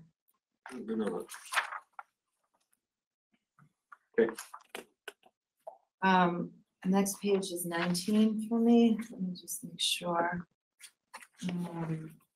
Hello, we're here. We'll see you on the TV. Let me just, hold on. We're having a wait here. Let me just get there, sorry. All right. All right, so we are talking about, Page 19? yeah, let me just Which make page? sure it is page 19, it is. And it's under existing housing stocks, that starts on page 18. It's the second full paragraph on page 19. 1980? South Burlington Has significant aging housing stock. South Burlington experienced its first wave of residential development after World War II with construction of primarily single-family homes. What don't you like? All right, so the homes from that era may have some challenges with insulation, energy efficiency, and building materials. And if you want to say may lack insulation, I find challenges, we're very, very wary of urban renewal. I'll put it right out there, okay? Very wary of houses being torn down and then being built up again, right? So I think that the challenges is a word that is too vague. It can be seen as something that needs to be fixed in a way that is not. So you wanted to say just may lack? If you want to, or what I had suggested is, and it is not here. I thought it had been here. Oh, okay. These homes should be reinvested in. The last sentence is what I had suggested in place of that challenges. These homes should be reinvested in, including options like weatherization and updates to the homes themselves and investment in the neighborhood infrastructure, community gathering spaces, and aesthetics. And I think that if you want to say may lack, at least that says something. Challenges, it leaves open to my I'm mind. good with it may lack. Yeah, may lack insulation. I mean, that makes it. Well, just say have deficiencies in insulation, energy efficiency, and building materials. That sounds better than challenges. Thank you. It's more specific. Okay, deficiencies, that's fine. Yeah, thank you. Yes. Okay, next. Page 21? I think page 20 for me. How many pages is this thing? I don't have that many. What the last We're one. getting there. I really don't have that many. Okay, so on page, hold on, let me get there. This is important. It is, I'm just looking at the time and looking at the pages and So page 20. this is true. This isn't our only bite at this apple. All right, so Big apple. I am coming here with some feedback from members of our community who live in these post-war neighborhoods. And this plan specifically identifies post-war neighborhoods as those where infill are going to go in. And you are going to have a mini riot. Which part, where are you? So this is Where at are the you? top. This is at the top of what page page? 20. 20. All right, so lot sizes in the city's post-war neighborhoods are typically larger than similar neighborhoods regionally and nationally, which presents opportunities for small-scale infill and investment in neighborhoods. And I would suggest. I'm not where you are. You're on page 20. It's the very right The above very where it says top. housing Continuing lots. paragraph. The sentence right above where it says house lots. Okay. Older community commercial? No. Recently, several former hotels. Last sentence, lot size. No, the Just last. lot sizes. Okay, yeah. You see it? And it's so it is only these post-war neighborhoods that have been identified for small-scale infill, or it's also called infill that is context sensitive. And it is something that, again, that's on page 17 and page 77, that context sensitive. And I would encourage us to really look at where we want to put in more public transportation. If we are forward-looking for the next, 10 years or 20 years, we should look beyond those post-war neighborhoods. We should look. What is a post-war neighborhood? So it is Chamberlain, Mayfair Park, Eastwoods. Orchards, Okay, right, Eastwoods, pretty much most of the town that's single-family home that was built after 1945. right, right. After 1953, either one, but most of them are, Everywhere except the southeast corner. right. Right. 55 houses. Okay. And there is interest for people who want to take the bus. Well, what's your point? What's your problem with the sentence, though? This is saying that it would be great if, I think you're implying that ADU infill on some of those large lot, single-family homes would be an important way to Near- add housing. Near roads where present and future public transportation. Well, we can't control where, so these homes are spread out, right? In some of these neighborhoods, and some are right on lines and some are not. The important thing is that if there's available land and it's desirable to put an ADU there, let's make that possible. But some people would like to see that land be used by the municipality to put in a community center or. No, we're talking about individual people's lots. I know. Right, so if they have a half-acre lot or a third of an acre lot, and their house is on a very small part of that, and they have the ability to put an ADU out back, let's explore that. Then why only in the post-war neighborhoods and not throughout the They're city? talking about the ones that have the larger lots that it can accommodate that Right, space. but there are houses with large lots throughout the city. So Yeah, but why? these are all clustered together in very tight neighborhoods. That's Right, but we need to maybe build other tight neighborhoods elsewhere in the city. That is the point. Build other tight neighborhoods. Through infill. Well, no, I mean, that's future development. That's We're right. talking about existing homes right now. But people have, like, what's his face, I can't think of his name now, but people have complained about this, that we're picking up. Yes, yes. Megan, how do you want to Neighborhood. change the sentence? How do Yeah. you want to change the sentence? What do you want to say? I'm wondering if I'm hearing in the conversation here, is the concern around the term post-war neighborhoods? Because I think we were intending to describe typically single-family home neighborhoods, regardless of their location.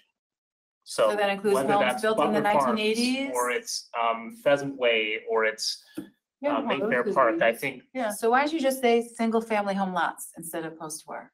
Because the Take the post-war word- reminds me take- of the GI Bill, reminds me of, those houses that were built for all of the soldiers that came home after the Second World War. certainly we can be more, yeah. Yes, That's all. yes. The only change. Okay, thank you. All right. That's fine. How about in many of the city's neighborhoods are typically larger? Yes. Because I think the reason that it was written that way was probably in acknowledgement that a neighborhood like Queen City Park is very, very compact. So the very, very first ones were compact and then afterwards not. So many of the city's neighborhoods, would that be? Yes, more yes. amenable to folks? I Okay. think people would like every neighborhood to be Next. candidate. Page 21, I would like I don't mean to to cut you off. No, but no, we no, no, have no. A lot to go through. I think I'm at the end, except for one reference more thing. to the Oh, good. benefit report of new housing. I'm sorry, what did you say? Oh, there's this report that we're citing here, the cost benefit report of new housing that I think is fatally flawed.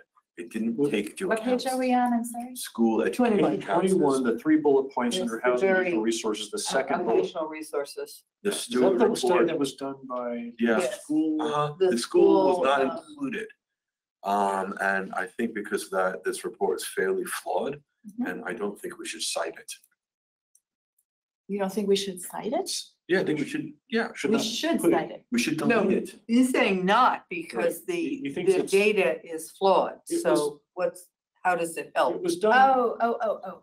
It's a misleading report. it's a fairly short report that was done fairly quickly. Uh-huh. It had value, but I don't know how accurate it is. Yeah, I do agree. Yeah, I do. So, okay. I think it was an expedient report that did not have the true test of science. So do you not want it as Strike a it. resource? Yeah, strike it. But I do like the strategic plan of the school. I like that being additional. I'm just talking about the resources. second bullet. Right, but I Yeah. would replace it with the school district strategic plan. I think that If makes that's good appropriate sense. here into housing, but okay, I don't know. That may Because, be I don't know, I better under the haven't read community this, services section. this schools. There's a section for schools later on yeah, under community services. yeah, okay, well, we can certainly So, revisit. so we're recommending striking that second bullet. Yeah. But not replacing it with the school report, because that will be in the school section. Okay, 22, Next, 22, Yeah. the economy, The word integrated, it says. where? The city will explore allowing integrated housing in some currently commercial areas. I can't. Where are find it. you? 22. Which I'm trying to- paragraph? If I Okay. wrote down the number We're wrong. looking for integrated. There is a control F. Is it in the Oh, second it's on page paragraph? 24. Huh? I think it's on page 24. 20. Yeah, Did I write down the wrong page? 24, yeah. We will explore allowing it. Oh, I'm sorry. Okay, so I'll wait till we get to 24, unless we're gonna go to 24 now. I'm on 24 as well. Okay, so let's go to 24. So the problem with that sentence is that the city will explore allowing integrated housing, right? So we just need to change that. So you would, we'll explore I'm sorry, which integrating paragraph housing into are you some. on? Right, integrating. That's the Yeah. third paragraph. That just caught that immediately, and I knew that. That wasn't the intent, I think. So thank you. I have a comment on that same paragraph, the last sentence. It says, when housing available is often not in South Burlington. The stats on that are that the commutes for people commuting to South Burlington are actually shorter than in Vermont as a whole, and very, very few people have long commutes. And the ones that do probably choose to do that because they want to live in rural areas. So I don't think the facts support, really, yeah. This is from housingdata.org, 2021 data. Want to see it? Well, it's actually in the packet. Okay, I'm sorry, did we deal with Tim's question? Because we jumped. We did. So what did we do? We're changing, the city will explore allowing integrated to the city will explore integrating housing into some currently commercial areas. Okay, all right, I got it. Smithing. Okay, and Andrew, what is your? I want to request? delete that last sentence in that In that paragraph. same I don't think paragraph? It's accurate. It's not.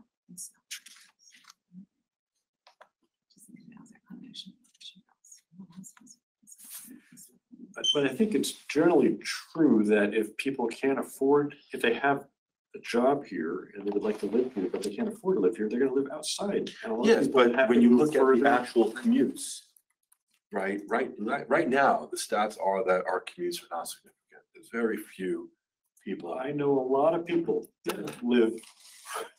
Well, I mean, anecdotally, From sure. St. Albans to Swan to Highgate that come down to South Burlington, from Georgia, from Milton, But this all says over. often, and that's not the stats. Yeah. Well, if we're not gonna be declarative about it, we should at least mention that, you know, there's a correlation.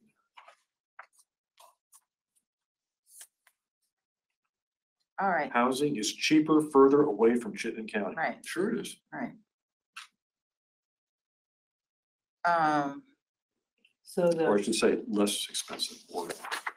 This is a very complex issue because we are so desirable. People come from out of state. We heard from a lot of people who have home offices and work from their homes here tonight. And they come from out of state and buy homes here and are working in New Jersey or Massachusetts or, and it is a real challenge. I don't know how we solve that. Well, I'm just thinking about the words. So, I mean, if folks like the sentence, it should be softened. It should say something like, housing may not be in South Burlington, may require. I could go with that. And That's fine. It should be softer, because I just don't think the stats So make it support that softer. sentence. And I think it is significant to see that there are telecommuters that live in South Burlington. And I would even add that we have become attractive to telecommuters. And therefore, people who have to drive to their work are competing with telecommuters for housing. And often, you know, they lose out because people who make their salaries out of Vermont make more money than people who make their salaries in But that- Vermont. Let's be really clear. that helps with our climate action mitigation goals, because they're not Does. driving their car. But they're not contributing necessarily to our economy. They're not producing. They're paying a here. lot of They're taxes in producing Vermont, I elsewhere. can tell you that much. Well, they're paying. A lot of They are doing that. They're doing that. But they're keeping other people out of our city who work here. And that's a concern. It is something that is a factor. I mean, I'm certainly not turning anybody away, but it is a factor. Is there anything else on 24? My next comment is 25. Okay. Can I just, the only one with a lot of time. I know, can I just get a sense of how much more time we might be spending on this? I can Night. go through this in 10 minutes. Well, yeah, Well, that's- right. well, As long as no one comments well, on it. But, I think the rest is gonna go faster. okay, so if there's not, and you're done, right? I have one Two more. more things. One or two. Okay. And Well, how the- about if we work on this till 10, because we still Okay, have yeah, okay, yeah. a rather Not even- prickly conversation in executive session. Let's do it in 20 minutes. 10 sounds good. Goal, 20 Yeah, minutes. 20 minutes, Yeah. okay, so at, So let's dive in. Page 25.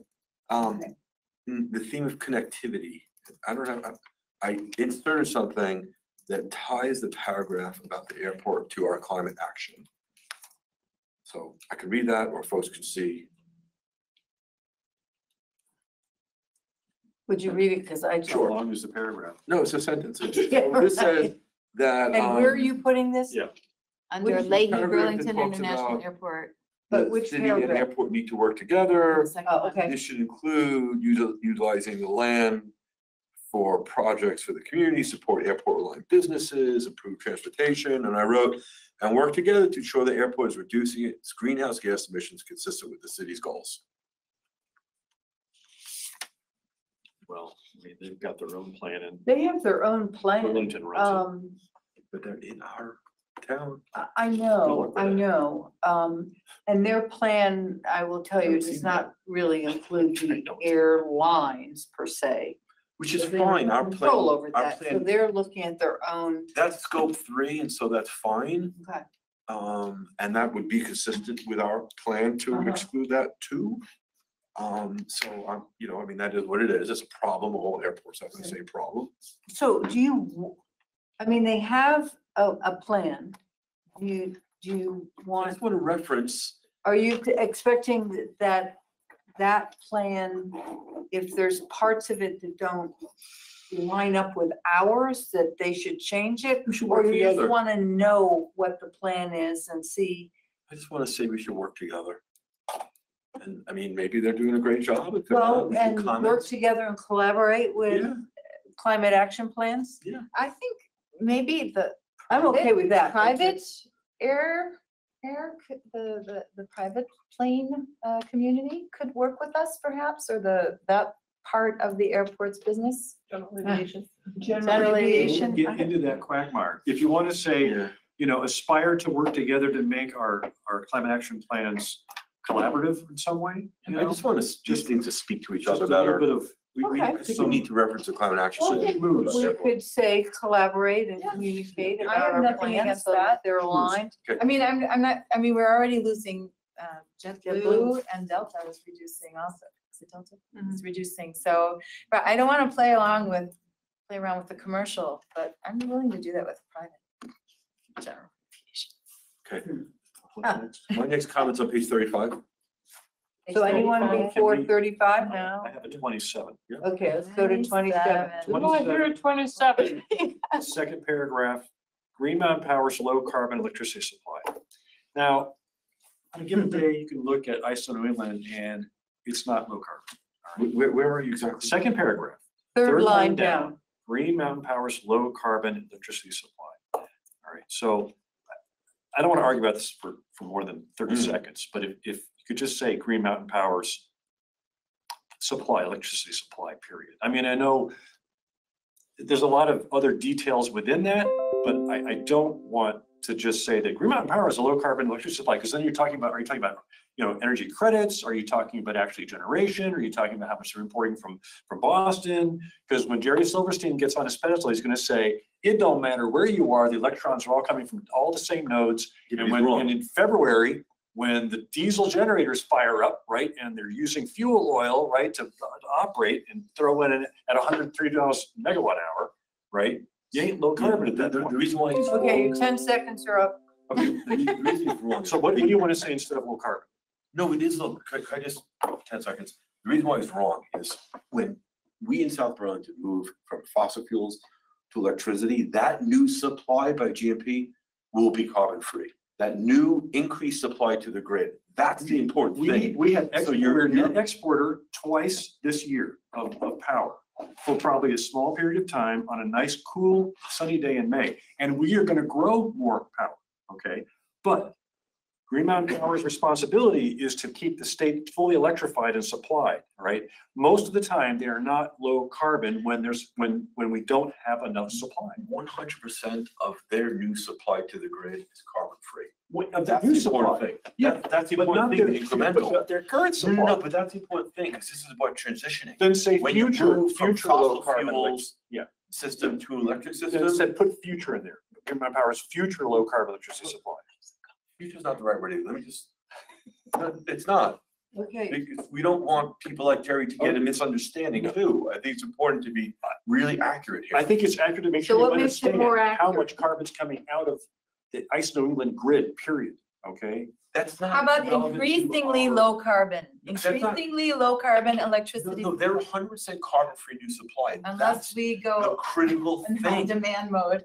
That's such an important concept, that when we transition from fossil fuels to electric, that new supply is 100% carbon free. That's the basis of the climate action plan, the basis of the whole theory of electrification. It's really important to state that clearly. So how do you state that here? Let's say Green Mountain Power's, it's gotta be something that says it's declined. But why don't we just say, instead of such as in that little parenthetical, we should say, in South Burlington, we're fortunate that all new supply sourced by green power will be 100% carbon free. All new sources. Oh, Yeah. okay, that's better. Sure. Okay. Okay. I'm willing to go with that. Thank you. That sounds Okay. good. All right, good. That was 27.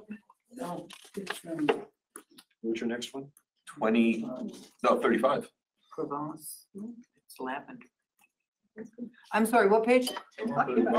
On 35, whoa. Goal 34. One, there's a typo, contiguous. I think there's a U. It's 35. 35. Goal 35. No, page 35. Page 35. Goal 34. Oh, excuse me. Protect at least. And I would like to change the word protect to permanently conserve.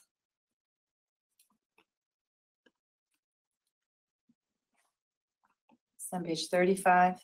Goal 34. Goal 34. First goal. Yeah. Is that really doable? I mean, I don't know how we can. Well, it's already, we're 51% is already protected. So there's no goal, Oh, okay. right? So So this is just what's our goal?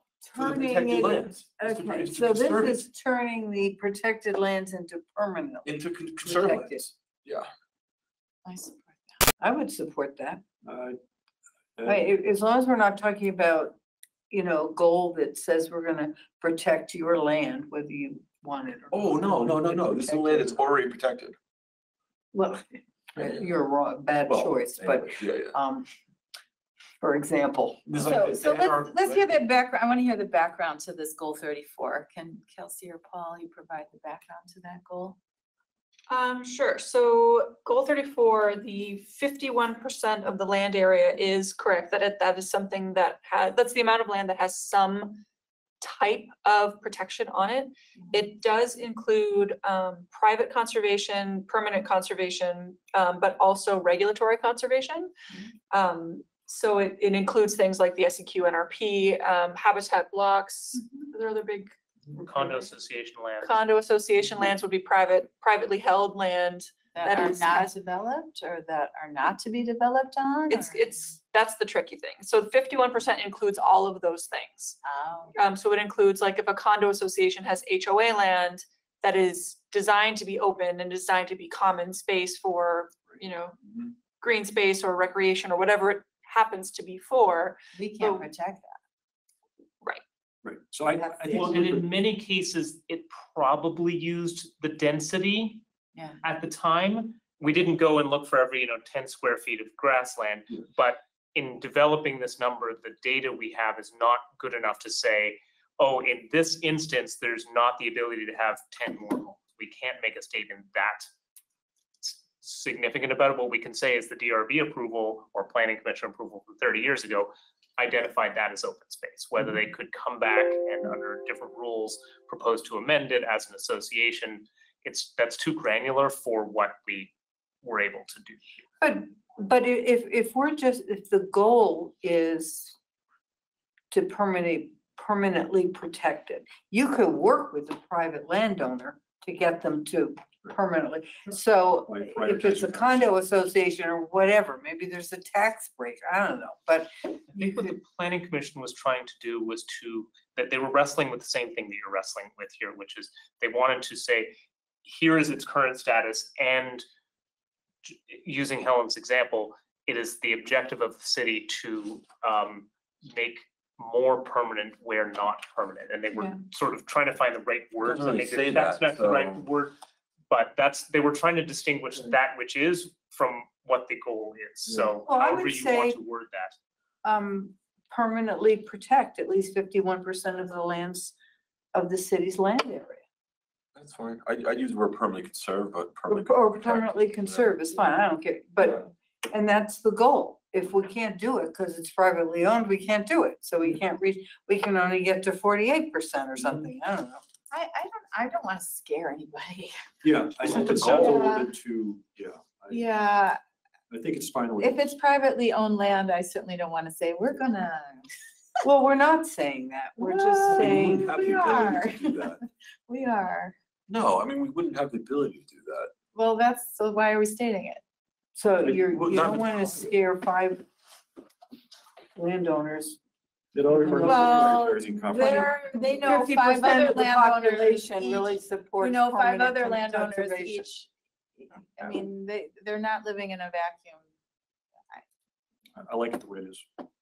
I tend to not be ready to face that question. No, we're 2-2, so. Yeah. We'll have Larry come in and tell us. Get on the horn tonight, no. Where is Larry? What's next? Is he still there? Next page. He hasn't sworn in yet. I'm on page 36. Oh, you're over. Which? Just first action 43, create city tree ordinance. I think we mean, if it's what came before the planning commission, create an ordinance that addresses tree protection in connection with development activity. Capitalized city tree ordinance is confusing to me because we already have a city tree ordinance, right? So I think we just need to clarify action 43 a little bit. Yeah, and this was also, just for clarification, drafted before the NRCC got some additional legal guidance that a tree or like an ordinance to accomplish what they wanted to do. We would need a charter change. Yeah. Goal, action 40 says periodically review environmental protection standards in the LDRs to implement the goals of the plan. In the climate action plan, we said something much more precise, and I copied it. We said revise our LDRs, protect our remaining meadows, forests, grasslands, and farmlands from further encroachment as permitted by law. And I think that what is in the climate action plan is a better and more powerful way to say action 40.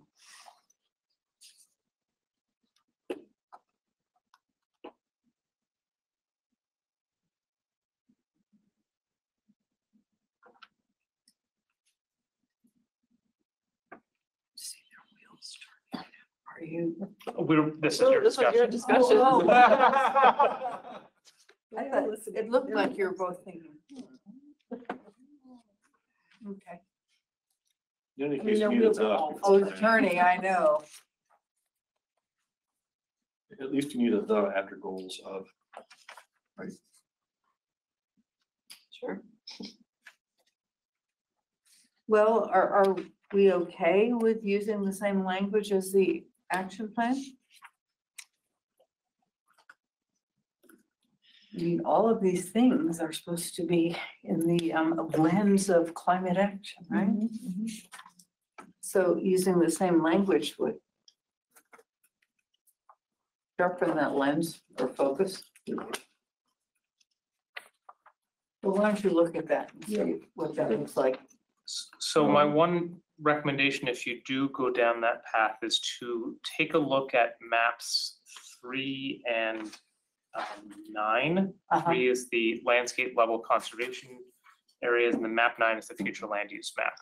And so we would recommend that however you decide to phrase that statement, that it is internally consistent with your land use, especially the future land use map. So if you have some of those resources that are listed in there, and then your future land use map says, and this should be housing, commercial, industrial, whatever, how you wind up with an internal conflict in the plan, which becomes challenging for future policymakers. So I think that's a statement that you may want to be mindful of, either possibly adjusting the future land use map or possibly adjusting the statement so that they are connected to each other and internally consistent, so that 2 years from now we're saying, well, wait a minute, why does it say two things that are counter to each other? Yeah. Right? Next. Page 49, real quick. Again, in the airport thing, just reference to the climate action plan. I just read. I'm on 49. Just, I'm not going to read the insert. I said something like, Sydney Airport must continue to work closely together to reduce greenhouse gas emissions in that air transportation section.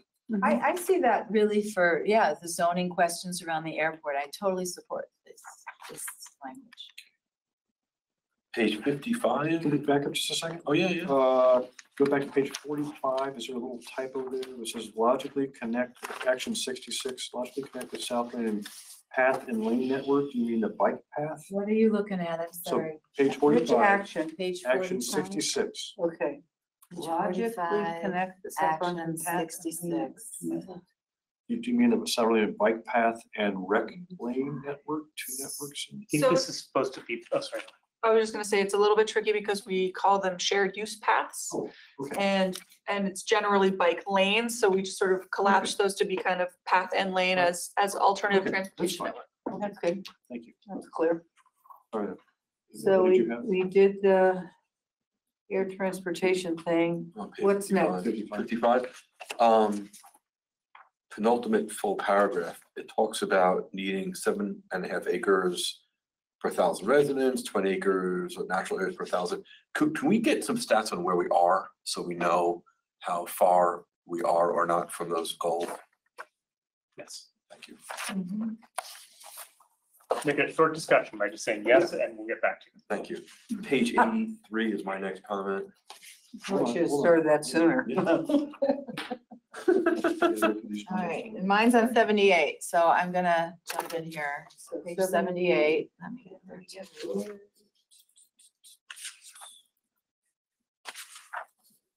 All right, I just want to make sure, learning from our city center, and this is action 127, the develop vibrant streetscapes and public gathering spaces to enable events and community gathering. Which paragraph? That is action 127. Okay.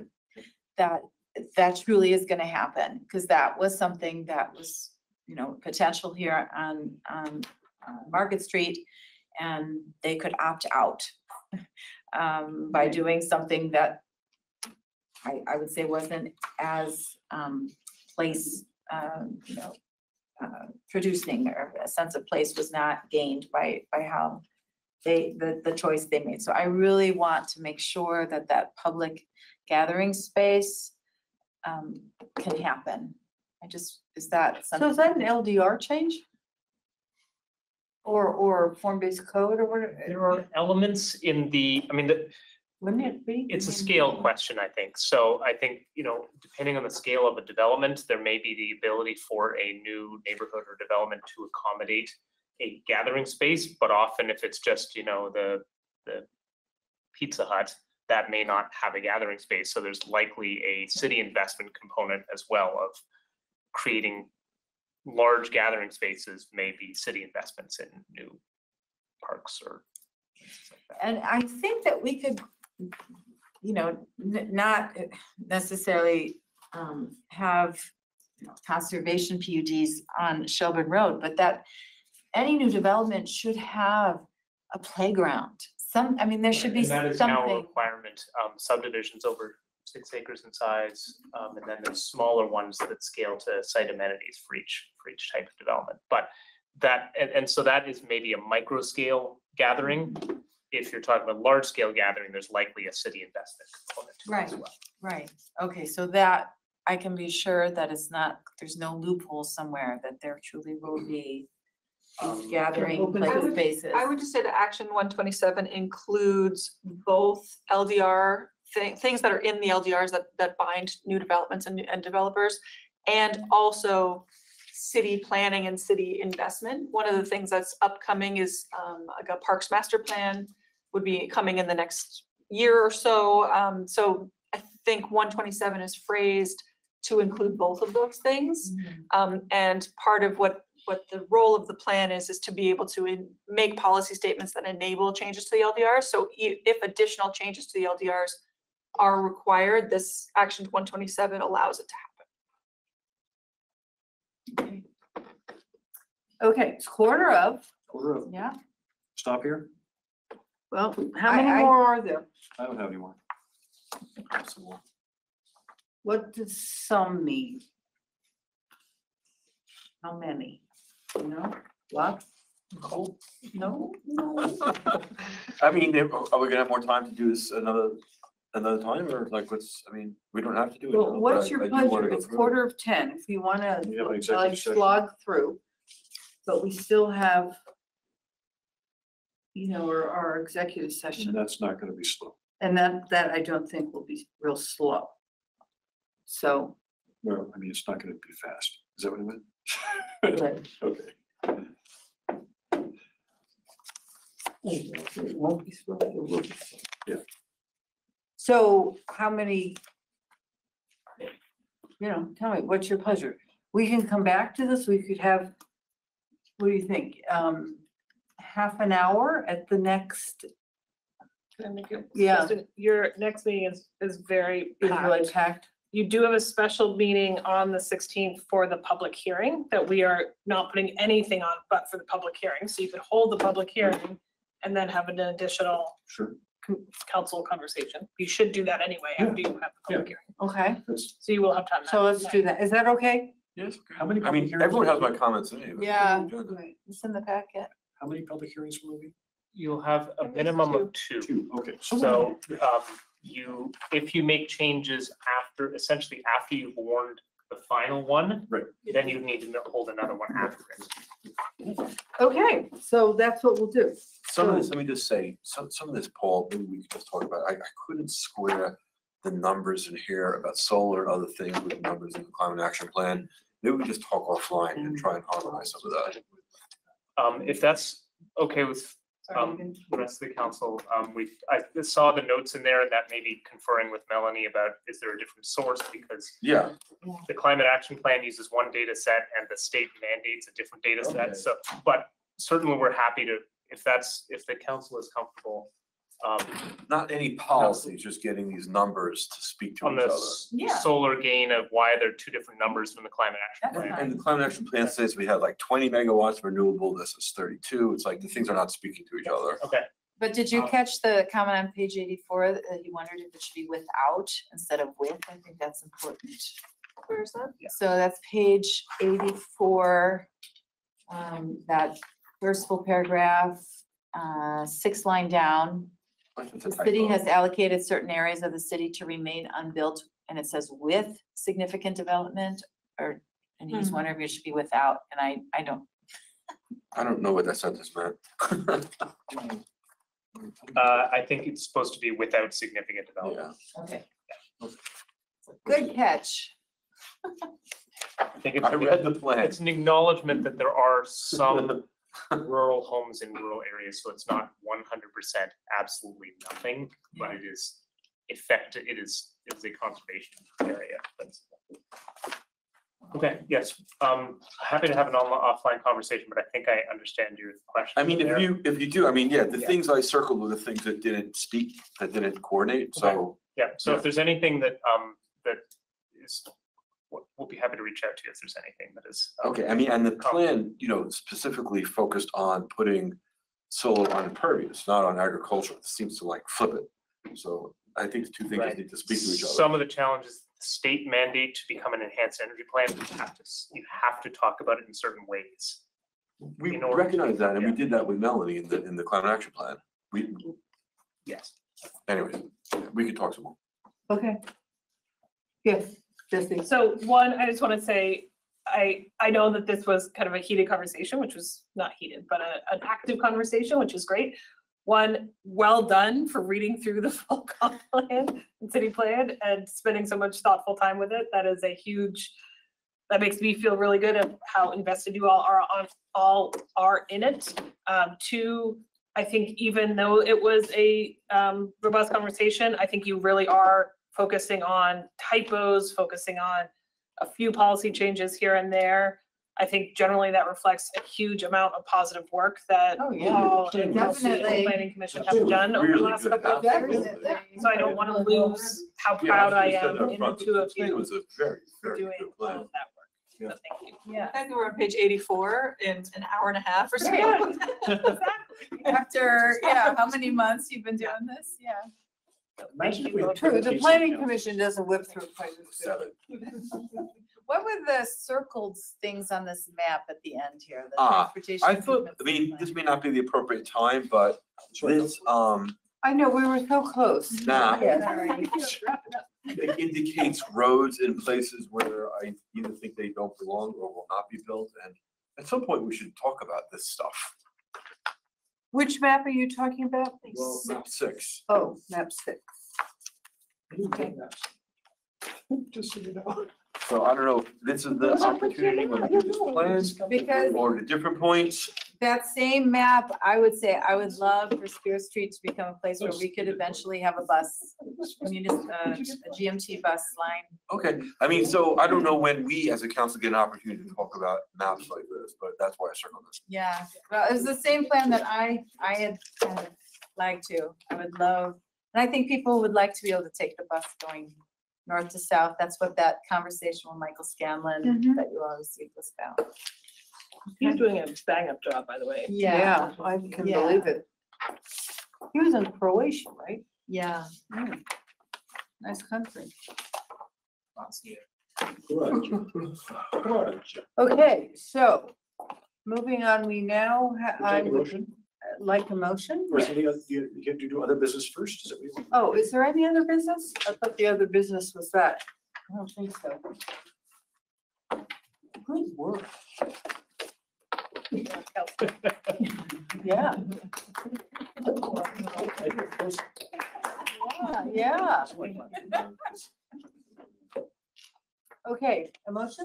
Yes, so I move that the council make a specific finding that premature general public knowledge of the council's discussion of confidential attorney-client communications made for the purpose of providing professional legal services to the council would clearly place this public body at a substantial disadvantage. Second? All in favor? Aye. Aye. So I now move that the city council enter into executive session under 1 VSA 313A1F for the purpose of discussing confidential attorney-client communications made for the purpose of providing professional legal service to the council, inviting Jesse Baker, Steve Locke, Paul Connor, Colin McGill into session of the council for this discussion. A second? All in favor? Aye. Aye. It's And we are not making any decisions and we are not coming back